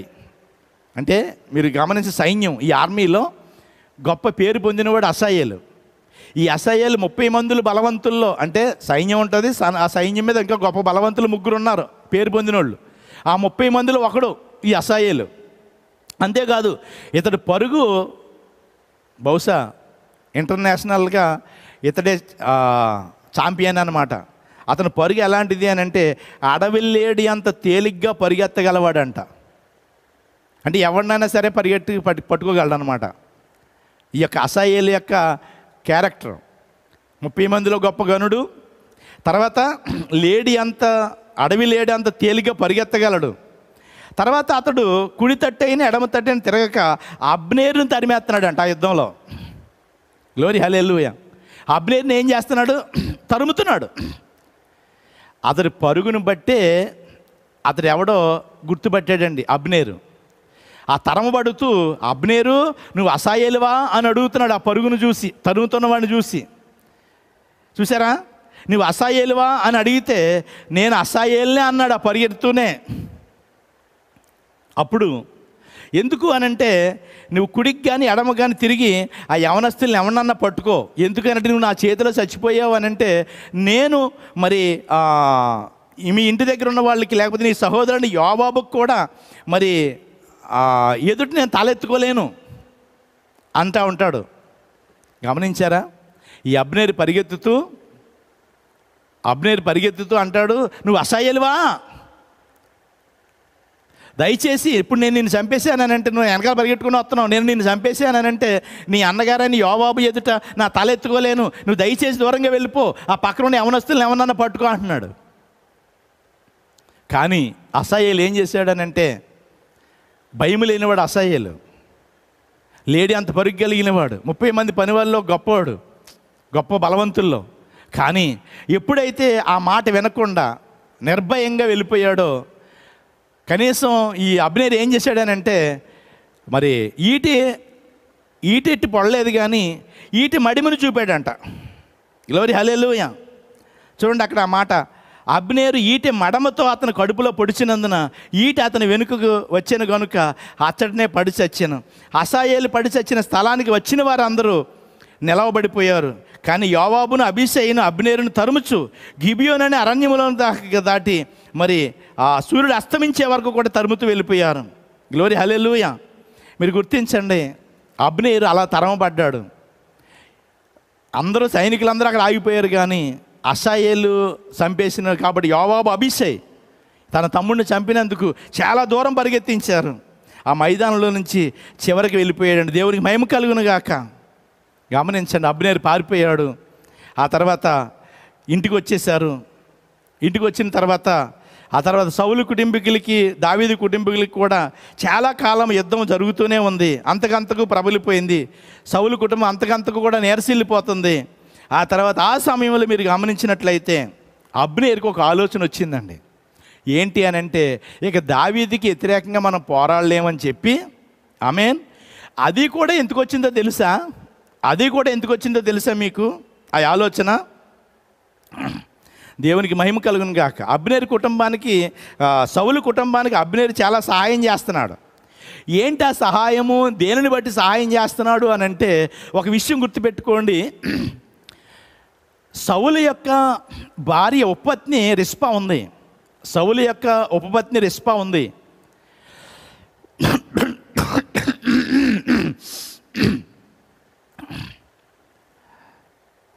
కొన్నిసార్లు పరిస్థితులు తారుమారు అయిపోతాయండి సడన్గా. అప్పటి వరకు బాగుంటుంది అనుకుంటాం. అప్పుడే అందుకే మన పెద్దలు అంటారు, వాళ్ళ బళ్ళు అవుతాయి, బళ్ళు వాళ్ళు అవుతాయి అని. సౌలు రాజ్యం దేదీప్యమాన్యంగా ఎదుగుతూ ఉంది ఆ టైంలో. ఈ రెస్పాను చూసి అందగత్తి కాబట్టి ఉపపత్నిగా చేసుకున్నాడు సౌలు. తర్వాత ఆమెకి 2 కొడుకులు పుట్టారు. ఆమె మీద సౌలు చనిపోయిన తర్వాత లేదా ముందే కన్నుబడిందో ఈ అబ్నేరుకి తెలియదు మనకి. మీరు గమనించండి, సౌలుకి చనిపోకముందే అబ్నేరుకి ఈ రెస్పాతో సంబంధం ఉందేమో మనకు తెలియదు. అది దేవుడికే తెలియాలి. దేవుడు పరిశుద్ధాత్మ ద్వారా అది రాయించలేదు మనకి. సౌలు చనిపోయిన తర్వాత ఈ రెస్పా దగ్గరికి వెళ్ళి సహాయం చేస్తూ లోబరుచుకున్నాడు ఈ అబ్నేరు. మీరు గుర్తుపెట్టుకోండి, ఈరోజు నువ్వు అమ్మాయిమైనా అబ్బాయిమైనా సరే, ఎవరైనా ఒక సహాయం నీకు చేస్తున్నారనంటే వాడు ఏ బుద్ధితో చేస్తున్నాడో నువ్వు ఆలోచన చేసుకోవాలి. కొంతమంది ఆడవారికి సహాయం చేస్తూ ఉంటారు, చెల్లి అని. చెల్లి సహాయం చేస్తాడు, తర్వాత సహాయం చేసిన తర్వాత చెల్లి అంటాడు, ఆడు దుర్మార్గుడు. అందుకే సహాయం పొందుతున్నప్పుడు వాడు ఎందుకు సహాయం చేస్తున్నాడో వాడు ఆలోచన చేసుకోవాలి. ఈ సహాయం పొందే స్త్రీ కూడా, పురుషుడైనా స్త్రీ అయినా సరే, చాలా జాగ్రత్తగా ఉండాలండి. ఎందుకు అనంటే ఆ యొక్క సహాయాలు ఎలాగా వాడిని లోపరుచుకోవాలనే ఉద్దేశంతో. ఇక్కడ రెస్పా పరిస్థితి, సౌలు చనిపోయాడు, ఏం చేయాలో తెలియలేదు, బ్రతికంతా తారుమారు అయిపోయింది. అప్పటి వరకు కూడా ఆమె బ్రతికి ఎలా ఉన్నది అని అంటే, మంచి రాజుగారి యొక్క భార్యగా ఉపపత్నిగా పిలువబడుతూ మంచి గౌరవ మర్యాదలతో ఉండేది, 2 కొడుకులతో మంచిగా జీవించేది. ఆ 2 కొడుకుల పరిస్థితి అలాగే అయిపోయింది. అంటే వాళ్ళు చనిపోలేదు కానీ వాళ్ళు బతికే ఉన్నారు. సౌలు కొడుకులు ఉపపత్ని ద్వారా, రెస్పా ద్వారా పుట్టిన కొడుకులు ఇంకా బతికే ఉన్నారు. ఆ కొడుకుల ద్వారా ఆమె బతుకుతూ అలా ఉంటే ఈ విషయం ఎవరికి తెలిసిందనంటే, సౌలు కుమారుడైన ఇష్బోషేతుకి తెలిసింది, ఇంకో కుమారుడికి, బతికున్నవాడికి, రాజు అయిన వాడికి తెలిసింది. అప్పుడు అబ్నేరు వచ్చినప్పుడు ఏమన్నాడో తెలుసా? నేను చదువుతున్నాను ఆ మాట, 7వ వచనం. అయ్యా కుమార్తె అయిన రెస్పా అను ఒక ఉపపత్ని సౌలుకు ఉండెను. ఇప్పుడు ఇష్బోషేతు ఏమన్నాడనంటే, నా తండ్రికి ఉపపత్ని అయిన దాన్ని నీవెందుకు కూడితవని ఇష్బోషేతు అబ్నేరుని అడగగా, అబ్నేరుకి వెంటనే కోపం వచ్చేసింది. ఇష్బోషేతు అడిగిన మాటకు బహుగా కోపగించుకుని, నిన్ను దావీదు చేతికి అప్పగించక నీ తండ్రి అయిన సౌలు ఇంటి వారికి, అతని సహోదరులకు, అతని స్నేహితులకి ఈవేళ ఉపకారం చేసిన నన్ను యోధా వారికి చెల్లిన కుక్కతో సమానంగా చేసి ఈ దినమును ఒక స్త్రీని బట్టి నా మీద నేరముగా మోపుదవా? యెహోవా దావీదునికి ప్రమాణం చేసిన దానిని అతని పక్షంగా నేను నెరవేర్చని ఎడల, ఓ గ్లోరీ, హల్లెలూయా. ఓ అబ్నేరు, యెహోవాయే దావీదుకి ప్రమాణం చేసి అతని పక్షంగా వింటే మరి నువ్వెందుకు అలాగున్నావు? నీ దుర్బుద్ధి బట్టి దేవుని చిత్తము వేరుగా ఉంటే దేవుని చిత్తానికి నువ్వు ఎందుకు వేరుగా ఉన్నావు? నువ్వు అలాగా. అబ్నేరు విషయం మీరు చూడండి, అబ్నేరు యొక్క మనస్తత్వం చూడండి. ఇప్పుడు మీరు గమనిస్తే ఇష్బోషేతు అనే మాటకు అర్థం ఏంటనంటే అవమానము, గర్వభంగము అని, తలవంపు అని అర్థము. సౌలు యొక్క కుమారుడు రాజు అయ్యాడు, ఇప్పుడు ఇశ్రాయేలు మీద రాజు అయ్యాడు ఇష్బోషేతు. అబ్నేరు బలమే అతని బలము. అబ్నేరు అనే మాటకు అర్థం ఏంటనంటే జ్ఞానము కలిగించు లేక తెలియజెప్పు అని అర్థం అబ్నేరు అనే మాటకి. కాబట్టి గుర్తించండి, అబ్నేరు ఎప్పుడైతే అలా చేశాడో వెంటనే ఆ మాట ఇష్బోషేతు మాట తీసుకుని వెంటనే కోపగించుకుని దావీదు దగ్గరికి మంతనాలు గడపడం మొదలెట్టాడు.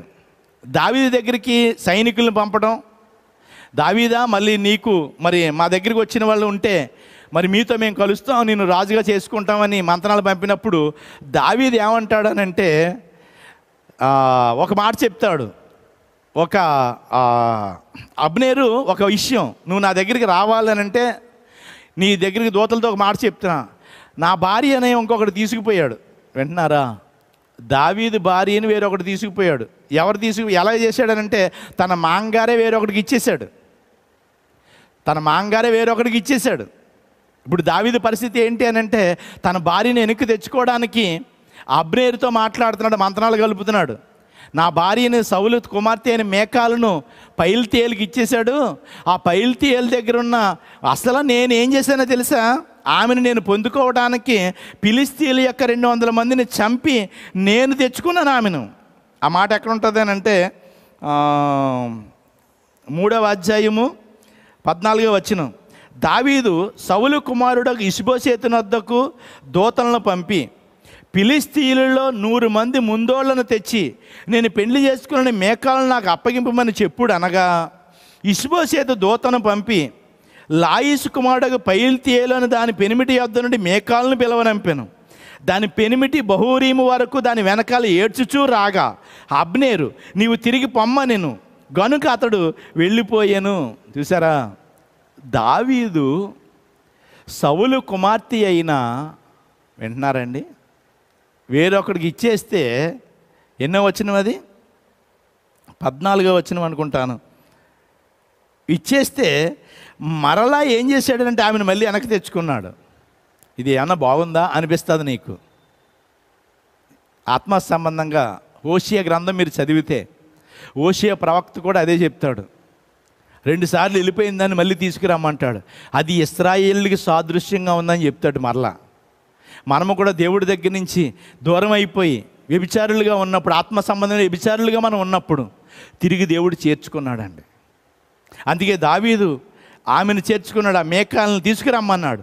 అప్పుడు వెంటనే తీసుకుని వచ్చినప్పుడు నిజంగా అప్పుడు అబ్నేరు 17వ వచనం మీరు చూస్తే, అబ్నేరు ఇశ్రాయేలు వారి పెద్దలను పిలిపించి, దావీదు మిమ్మల్ని ఏలాలని మీరు ఇంతకు మునుపు కోరారు కదా అని చెప్పి, చూసారా, ఇశ్రాయేలు పెద్దల దగ్గరికి అబ్నేరు వెళ్ళి మంతనాలు జరుపుతున్నాడు. దావీదుని పరిపాలన మీరు కోరారు కదా ముందు, మళ్ళా మీరు చేర్చుకోండి. ఇదంతటికీ కారణం ఏంటి అని అంటే, ఇష్బోషేతు అబ్నేరును కోపగించాడు కాబట్టి, మాట అన్నాడు కాబట్టి. చూసారా ఎలాంటి రాజకీయమో. ఈరోజు కూడా ఎవరికైనా ఏదైనా మాట కోపంగా తెప్పించామనుకో, వాడు నీకు వ్యతిరేకంగా మారిపోతాడు. వాడు తప్పుదిద్దుకోడండి, వాడు తప్పుదిద్దుకోకుండా నీ మీద కోపం తెచ్చుకుంటాడు. వాడు నీకు వ్యతిరేకంగా పనిచేస్తాడు. ముందు దేవుని చిత్తం అని తెలిసినా సరే, వాడు బంధుత్వాన్ని బట్టి, వాడు బంధుత్వం ప్రకారంగా, రక్త సంబంధం ప్రకారంగా వాడు అయ్యోబుకి వెళ్ళిపోయాడు ముందు అబ్నేరు. ఇప్పుడేమో దేవుని చిత్తం గుర్తొచ్చింది. ఎందుకు ఇష్బోషేతు రిస్పా విషయంలో ఖండించాడు కాబట్టి గుర్తించండి దేవుని యొక్క వాక్యం మనము. అప్పుడు వెంటనే అబ్నేరుని తీసుకుని వచ్చి ఇశ్రాయేలు పెద్దలతో మంతనాలు జరిపినప్పుడు, అప్పుడు అబ్నేరు కొంతమందిని తీసుకుని దావీదు దగ్గరికి వస్తాడండి. దావీదు విందు చేయించాడు. దావీదు విందు చేయించిన తర్వాత మరి దావీదుతో చెప్తాడు, మరి అందరూ కూడా నీకు ఇష్టానుసారంగా ఉన్నారని చెప్పినప్పుడు, అప్పుడు దావీదు అంటాడు, నువ్వు సమాధానంగా నువ్వు వెళ్ళిపో అని చెప్తాడు అబ్నేర్ని అతని పెద్దలందరినీ కూడా. ఈలోగా అక్కడ ఎవరు లేరు అని అంటే, దావీదు యొక్క సైన్యాధిపతి అయిన యోవాబు కానీ, దావీదు యొక్క సైన్యాధిపతి యోవాబు తమ్ముడైన అభిషై కానీ అక్కడ లేరు. యుద్ధానికి వెళ్ళిపోతారు. ఈ విషయం వాళ్ళకి తెలియదు. వచ్చిన తర్వాత తెలుస్తుందండి. వచ్చిన తర్వాత దావీదు దగ్గరికి వచ్చి యోవాబు అంటాడు, ఎందుకు నువ్వు అలా చేసావు రాజా? అబ్నేరుని చంపేయాలి. ఎందుకు అని అంటే, అబ్నేరు నీతో రహస్యంగా మాట్లాడడానికి దొంగచాటుగా వచ్చాడు. వాడు నిజంగా రాజ్యం ఒకటి చెయ్యాలని కాదు అని చెప్తాడు. అది నిజంగా అసత్య ఆరోపణ అండి. అది నిజంగా అది ఎందుకు అని అంటే, నిజంగా అది నిజమైన మాట కాదు. 25వ వచనం, నేరుకుమడగా అబ్నేరుని వెరగవా, నిన్ను మోసపుచ్చి నీ రాకపోకలన్నిటిని నీవు చేయి సమస్తాన్ని తెలుసుకోవడానికి అతను వచ్చినని చెప్పి దావీదు వద్ద నుండి బయలు వెళ్ళిపోయి అబ్నేరుని పిలవడానికి దూతలను పంపించాడు. దేవునికి మహిమ కలుగును గాక. చూడండి రాజ్యంలో ఏం జరుగుతుందో చూడండి. సీక్రెట్. దావీదుకి తెలియదండి ఈ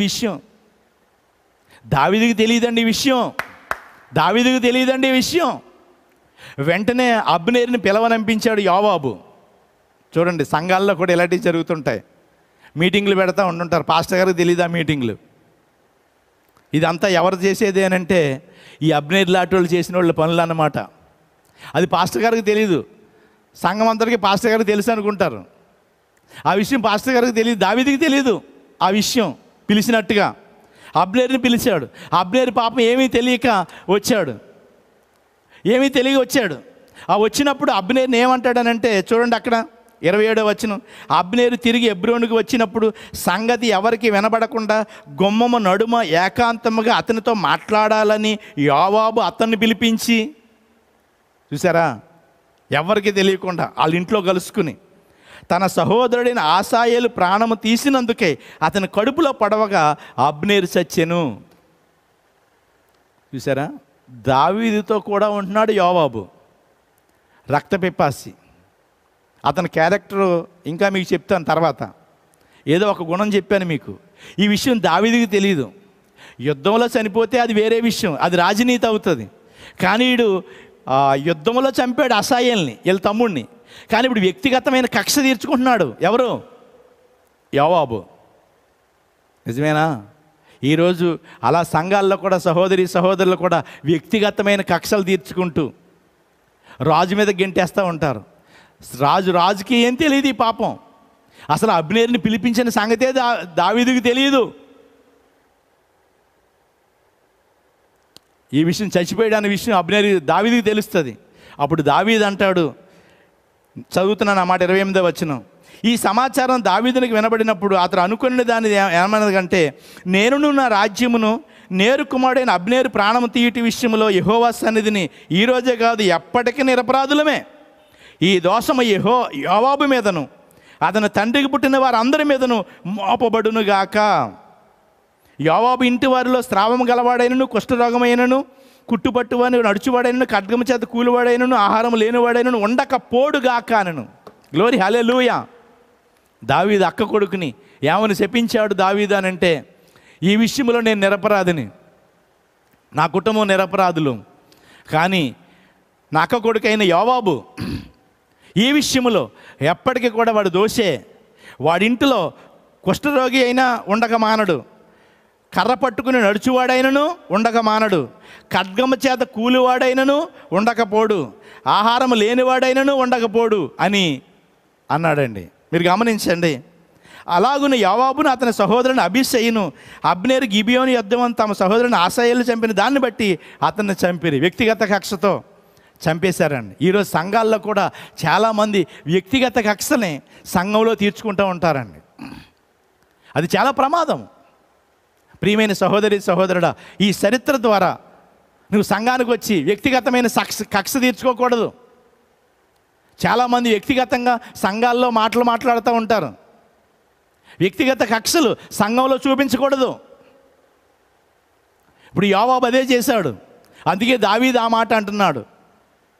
దావీదు ఈ విషయంలో నేను నిరపరాధినని ఆ యొక్క రాజ్యం అంతటికీ కూడా తెలియచేయటానికి మీరు ప్రతి ఒక్కడు కూడా బట్టలు చింపుకుని ఆ బాడీ ముందు ఆ యొక్క 31వ వచనం దావీదు అంటాడు, మీ బట్టలు చింపుకుని గోని పట్ట కట్టుకుని అబ్నేరు శవానికి ముందు నడుస్తూ ప్రలాపం చెయ్యండి అని యోవాబుకి అతనితో ఉన్నవారు అందరికీ ఆజ్ఞ ఇచ్చాడు. రాజు కూడా స్వయముగా పాడి వెంట వెళ్ళాడండి. దేవునికి మహిమ కలుగునుగాక. ఆ రోజు అంతా ఉపవాసం ఉండిపోయాడు, భోజనం చేయలేదు దావీదు భోజనం చేయలేదు ఆ రోజంతా. దీన్ని బట్టి జనులందరికీ అర్థమైంది ఈ విషయంలో పాపం దావీదుకి ఏం తెలియదు అని. అంతేకాదు అబ్నేరుని గూర్చి చాలా ప్రలాపిస్తాడు. అబ్నేరు, నీచుడు ఒకడు చచ్చినట్లుగా నీవు చావదగునా? నీ చేతిలో కట్లు లేకుండా నీ కాళ్ళకు సంఖ్యలు వేయబడకుండాను దోషకారి ఎదురు ఒకడు పడినట్లు నువ్వు పడ్డావే.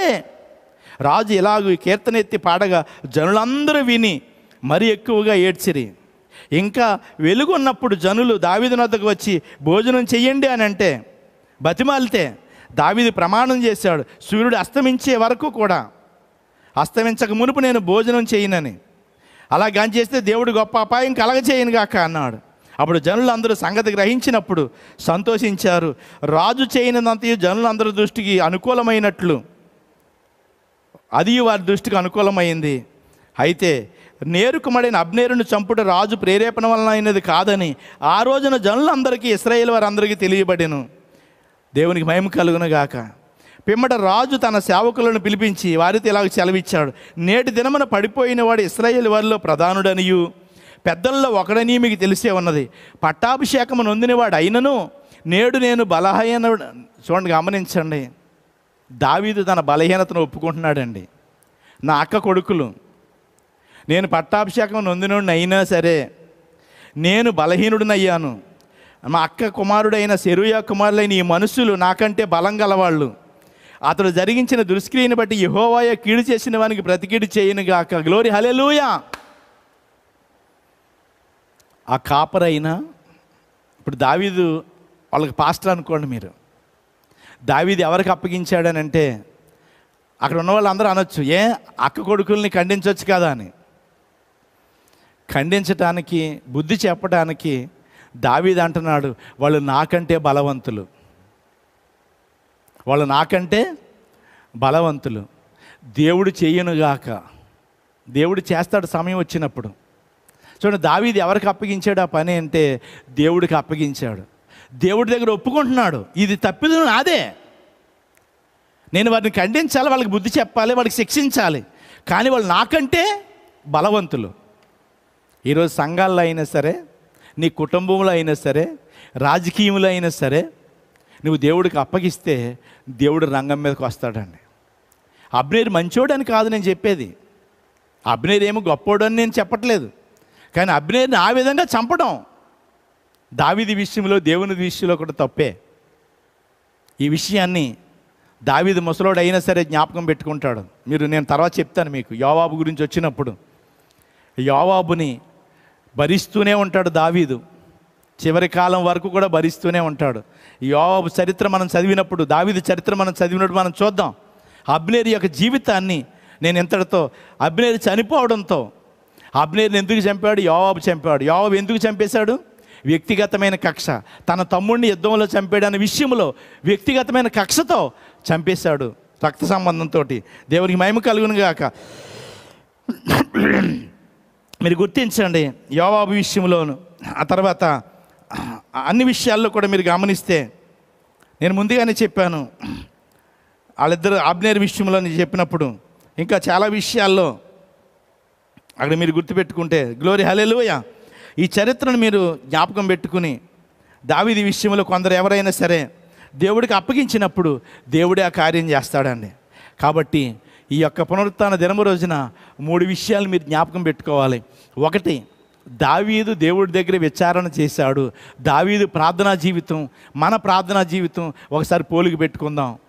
దావీదు దేవునితో సమయం గడిపాడు, మనం దేనితో సమయం గడుపుతున్నాం అనేది ప్రత్యేకించుకుని దావీదుతో మాట్లాడిన దేవుడు, సమూయేలుతో మాట్లాడిన దేవుడు, అబ్రహాం, ఇస్సాకు, యాకోబులతో మాట్లాడిన దేవుడు ఇంకా సజీవుడిగానే ఉన్నాడు. మన ప్రవక్త బ్రహ్నాం గారితో మాట్లాడిన దేవుడు ఇంకా సజీవుడిగానే ఉన్నాడు. ఈరోజు నీ ఇంటిలోనే ఆయన నివాసం చేస్తూ, నీ యొక్క హృదయములోనే, నీ యొక్క శరీరములోనే ఆయన నివాసం చేస్తూ ఉన్నాడు. దేవుని రాజ్యం ఎక్కడో లేదు, నీలోనే ఉన్నది. ఓ నిద్రించుతున్న నీవు మేల్కొని ఆ రాజ్యాన్ని గ్రహించి ఆయనతో నువ్వు ప్రార్థన చేయి. ఆయనకు చేసినప్పుడు దేవుడు నీ కాపుదల ఉంటాడు. అంతేకాదు, రాజుగా అభిషేకించబడ్డాడు దావీదు. అలాగే మనము కూడా దావీదు అభిషేకించబడక మునిపే దావీదుతో దేవుడు ఉన్నాడని ఎరిగాడు. మనం గుర్తించండి, దేవుడు నిన్ను జగత్ పునాది వేయబడక ముందే దేవుడు నిన్ను పిలిచాడు, ఎన్నిక చేసుకున్నాడు అనే విషయం నువ్వు గుర్తించి ఈరోజు నువ్వు అభిషేకించబడ్డావని, దేవుని ఆత్మచేత నువ్వు ముద్రించబడ్డావని. ఎందుకంటే మీరు ఈ సంగతులన్నీ ఎరిగిన వారు. 1 యోహాను రాసిన పత్రిక 2వ అధ్యాయం 21వ వచనంలో మనం చదువుకున్నాం. 22వ వచనం వరకు చదివాం మనం. పరిశుద్ధిని వలన మీరు అభిషేకించబడిన వారు గనుక మీకు ఈ విషయం రాస్తున్నాను అన్నాడు. కాబట్టి నీవు దేవుని ఆత్మచేత అభిషేకించబడ్డావు.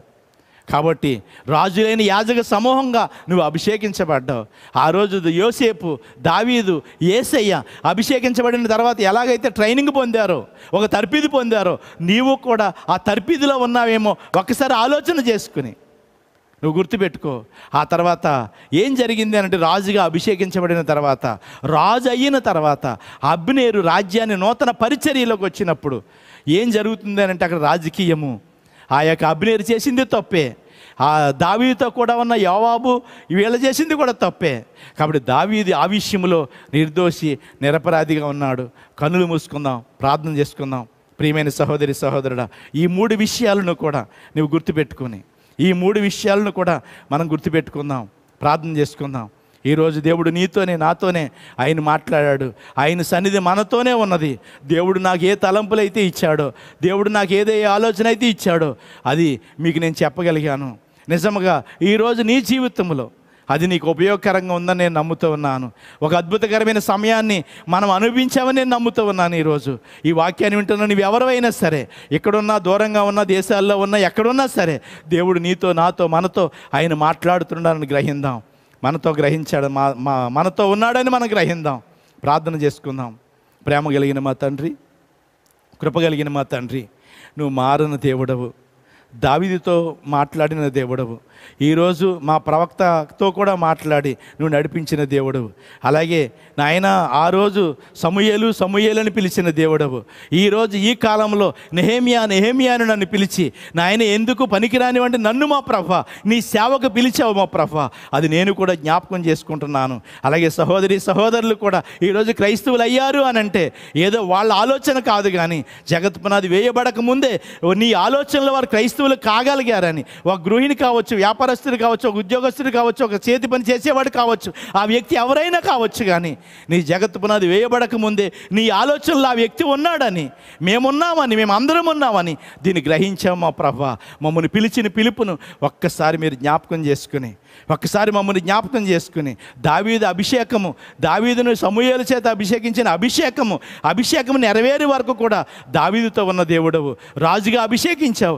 ఈరోజు మమ్మను కూడా రాజులైన యాజక సమూహంగా మమ్మను కూడా అభిషేకించావు. ఎందుకు అనంటే నీ గుణాతిశయములను ప్రచురము చేయు నిమిత్తము, నీ గుణాతిశయములను మేము ప్రచురము చేయు నిమిత్తము నాయన మీరు రాజులైన యాజక సమూహముగాను, ఏర్పరచబడిన వంశముగాను, ఓ దేవుని సొత్తైన ప్రజలుగాను నువ్వు మమ్మల్ని ఎన్నుకున్నావు నాయన. మాకంటే యోగ్యులు ఎంతోమంది ఈ లోకములో ఉన్నారు, మాకంటే గనులు ఎంతోమంది ఉన్నారు, మాకంటే నీతిమంతులు ఎంతోమంది ఉన్నారు మా ప్రభువా. నాయన ఈ పాపులను, నీకు దూరంగా ఉన్న మమ్మును నీ రక్తము చేత కడిగి, దేవా నీకు స్తోత్రాలు తండ్రి. నాయన నీ సన్నిధి మేము అనుభవిస్తూ ఉన్నాం, నీ కృప మాకు ఉంచినందుకు నీ స్తోత్రాలు తండ్రి. మేము ఏపాటి వారం మా ప్రభువా, మేము ఎంతటి వారం మా ప్రభువా. ఆ రోజు దానియేలు నువ్వు బహుప్రియుడు అన్నావు, నిజమే మా ప్రభువా. అంతగా మేము ప్రేమించబడకపోయినా కొంచెమైనా సరే మమ్మల్ని ప్రేమిస్తున్నావు నాయన. నేను ప్రేమించుచున్నాను మా ప్రభువా, ఎందుకంటే నీవే మొదటగా మమ్మల్ని ప్రేమించావు మా ప్రభువా. నాయన దానియేలును ప్రేమించినంతగా కాకపోయినా కొంచెమైనా సరే నువ్వు మమ్మల్ని ఎక్కువగా ప్రేమిస్తున్నావు నాయన. స్తోత్రాలు తండ్రి. బలిష్ఠుడైన దూతను పంపించి 7 ముద్రలు విప్పించి మా ప్రభువా, ఆ యొక్క మాయలన్నీ, అపవాది యొక్క మాయలన్నింటినీ కూడా, సాతాను యొక్క తంత్రాలన్నింటినీ కూడా, ఆ 4 గుర్రాల మీద చేసే మోసాలన్నింటినీ కూడా నువ్వు మాకు తెలియజేసి ఆ మోసంలో పడకుండా నీ వాక్యము చేత అభిషేకించి, నీ పరిశుద్ధాత్మ చేత అభిషేకించి నాయన వందనాలు తండ్రి. నీకు స్తోత్రాలు చెల్లిస్తూ ఉన్నాం నాయన. నిజంగా ఎల్లప్పుడూ కూడా దావీదుకున్న మనస్సు, క్రీస్తు యేసుని కలిగిన మనస్సు మేము కలిగి ఉండినట్లుగా నీ కృప దయచేయండి, నీ కృప దయచేయి. ఇంకా ఎన్ని దినాలు మేము ఏకముగా కూడుకుని ప్రార్థన చేయలేము, ఆరాధన చేయలేము మాకు తెలియదు, కానీ ఆయన నీవే గెంటుకుని వస్తాను మేము నమ్ముతూ ఉన్నాం. నీవే మమ్మను నాయన ఈ సహవాసంలో నిన్ను స్తుతించి ఆరాధించటానికి, గణపరచటానికి, సహవాసం కలిగి ఉండటానికి నీ కృప దయచేయి. నాయన దావీదు ప్రార్థన ఆలకించి ప్రతిఫలం ఇచ్చిన దేవుడవు, స్వప్నము ద్వారా, దర్శనము ద్వారా నువ్వు మాట్లాడే దేవుడవు. ఇంకా నీ పిల్లలు అలాంటి ఆసక్తి వారికి దయచేసి నువ్వు మాట్లాడే దేవుడు అని నాయన, వారు విరిగి నలిగిన హృదయంతో నీ దగ్గర నిజంగా ప్రార్థన చేసినప్పుడు, యథార్థంగా ప్రార్థన చేసినప్పుడు వారిని దర్శించండి నాయన. వారిని దర్శించి నువ్వు సజీవుడిగా ఈరోజు ఉన్నావనే విషయము వారికి ఒక సూచన చూపించండి మా ప్రభువా, వారికి ఒక సూచన చూపించండి. నువ్వు నాతో ఉన్న దేవుడవు, మాలో ఉన్న దేవుడవు నాయన. నీవెంతవరకు నువ్వు మాట్లాడిన విధానాన్ని బట్టి నీకు స్తోత్రాలు చెల్లిస్తూ, ఎవరైతే వ్యాధిగ్రస్తులై ఉన్నారో వారి ఇంటి దగ్గర ఉండి ఈ వాక్యం వింటూ ఉన్నారు, లేక దూరదేశంలో ఉండి, దూర ప్రాంతాల్లో ఉండి ఈ వాక్యం వింటూ ఉన్నారు, వారిలో ఉన్న ప్రతి విధమైన శరీర బలహీనతలను ప్రభు అయిన యేసుక్రీస్తు నామములో బడి పొమ్మని ఆజ్ఞాపిస్తూ ఉన్నాను నాయన. నువ్వు ఏ అభిషేకం చేత అయితే ఇప్పుడు నన్ను నింపి నాయన ఈ ప్రార్థన చేయిస్తూ ఉన్నావు, ఆయన ఏ క్షణములు ఈ ప్రార్థన వాళ్ళు వింటూ ఉన్నారు నాయన. ఇప్పుడే వారిలో ఉన్న ప్రతి విధమైన ఆత్మ సంబంధంగా, శరీర సంబంధం ప్రతి విధమైన వ్యాధులను, అపవిత్రాత్మలను నజరేయుడైన యేసుక్రీస్తు నామములో బడి పొమ్మని ఆజ్ఞాపిస్తూ ఉన్నాను. ఇప్పుడే నువ్వు విడుదల ఇచ్చినది మీకు స్తోత్రాలు చెల్లిస్తూ, నీ స్వరము ద్వారా నాయన అదే గంటలో వారిని స్వస్థపరిచావు. శతాధిపతి దాసుడు నీ దగ్గరికి వచ్చినప్పుడు, ఆ దాసుడు బాగుపడాలన్నప్పుడు, ఆ శతాధిపతి వెళ్ళి ఈ దాసుడు ఎప్పుడు బాగుపడ్డాడనంటే నిన్న పలానా సమయంలో అని చెప్పినప్పుడు, ఇదే గంటలో ఆ బిడ్డ స్వస్థత కలిగాడని చెప్పినప్పుడు వాళ్ళు సంతోషించినట్లుగా ఈరోజు ఆయన ఇదే గంటలో ఎవరు బలహీనత అయినా సరే యేసుక్రీస్తు నామములో వారి బలహీనతను బయటికి పొమ్మని ఆజ్ఞాపిస్తూ ఉన్నాను. నీ కృప అనుగ్రహించండి, సహాయం చేయండి. సమస్త ఘనత, మహిమ, ప్రభావములు మీరే పొందుకోమని యేసు నామమున వేడుకొనుచున్నాము తండ్రి, ఆమేన్. తొట్టిల్లకుండా మిమ్మల్ని కాపాడుటకును, తన మహిమ ఎదుట ఆనందంతో మిమ్మల్ని నిలవబెట్టుటకును, నిర్దోషులుగా నిలవబెట్టుటకును, శక్తిగల మన రక్షకుడైన అద్వితీయ దేవునికి మన ప్రభు అయిన యేసుక్రీస్తు ద్వారా మహిమయు, మహాత్మ్యమును, ఆధిపత్యమును, అధికారమును యుగములకు పూర్వమును ఇప్పుడును సర్వయుగములు కలుగునుగాక, ఆమేన్. God bless you. దేవుడు మిమ్మల్ని దీవించును గాక, ఆమేన్.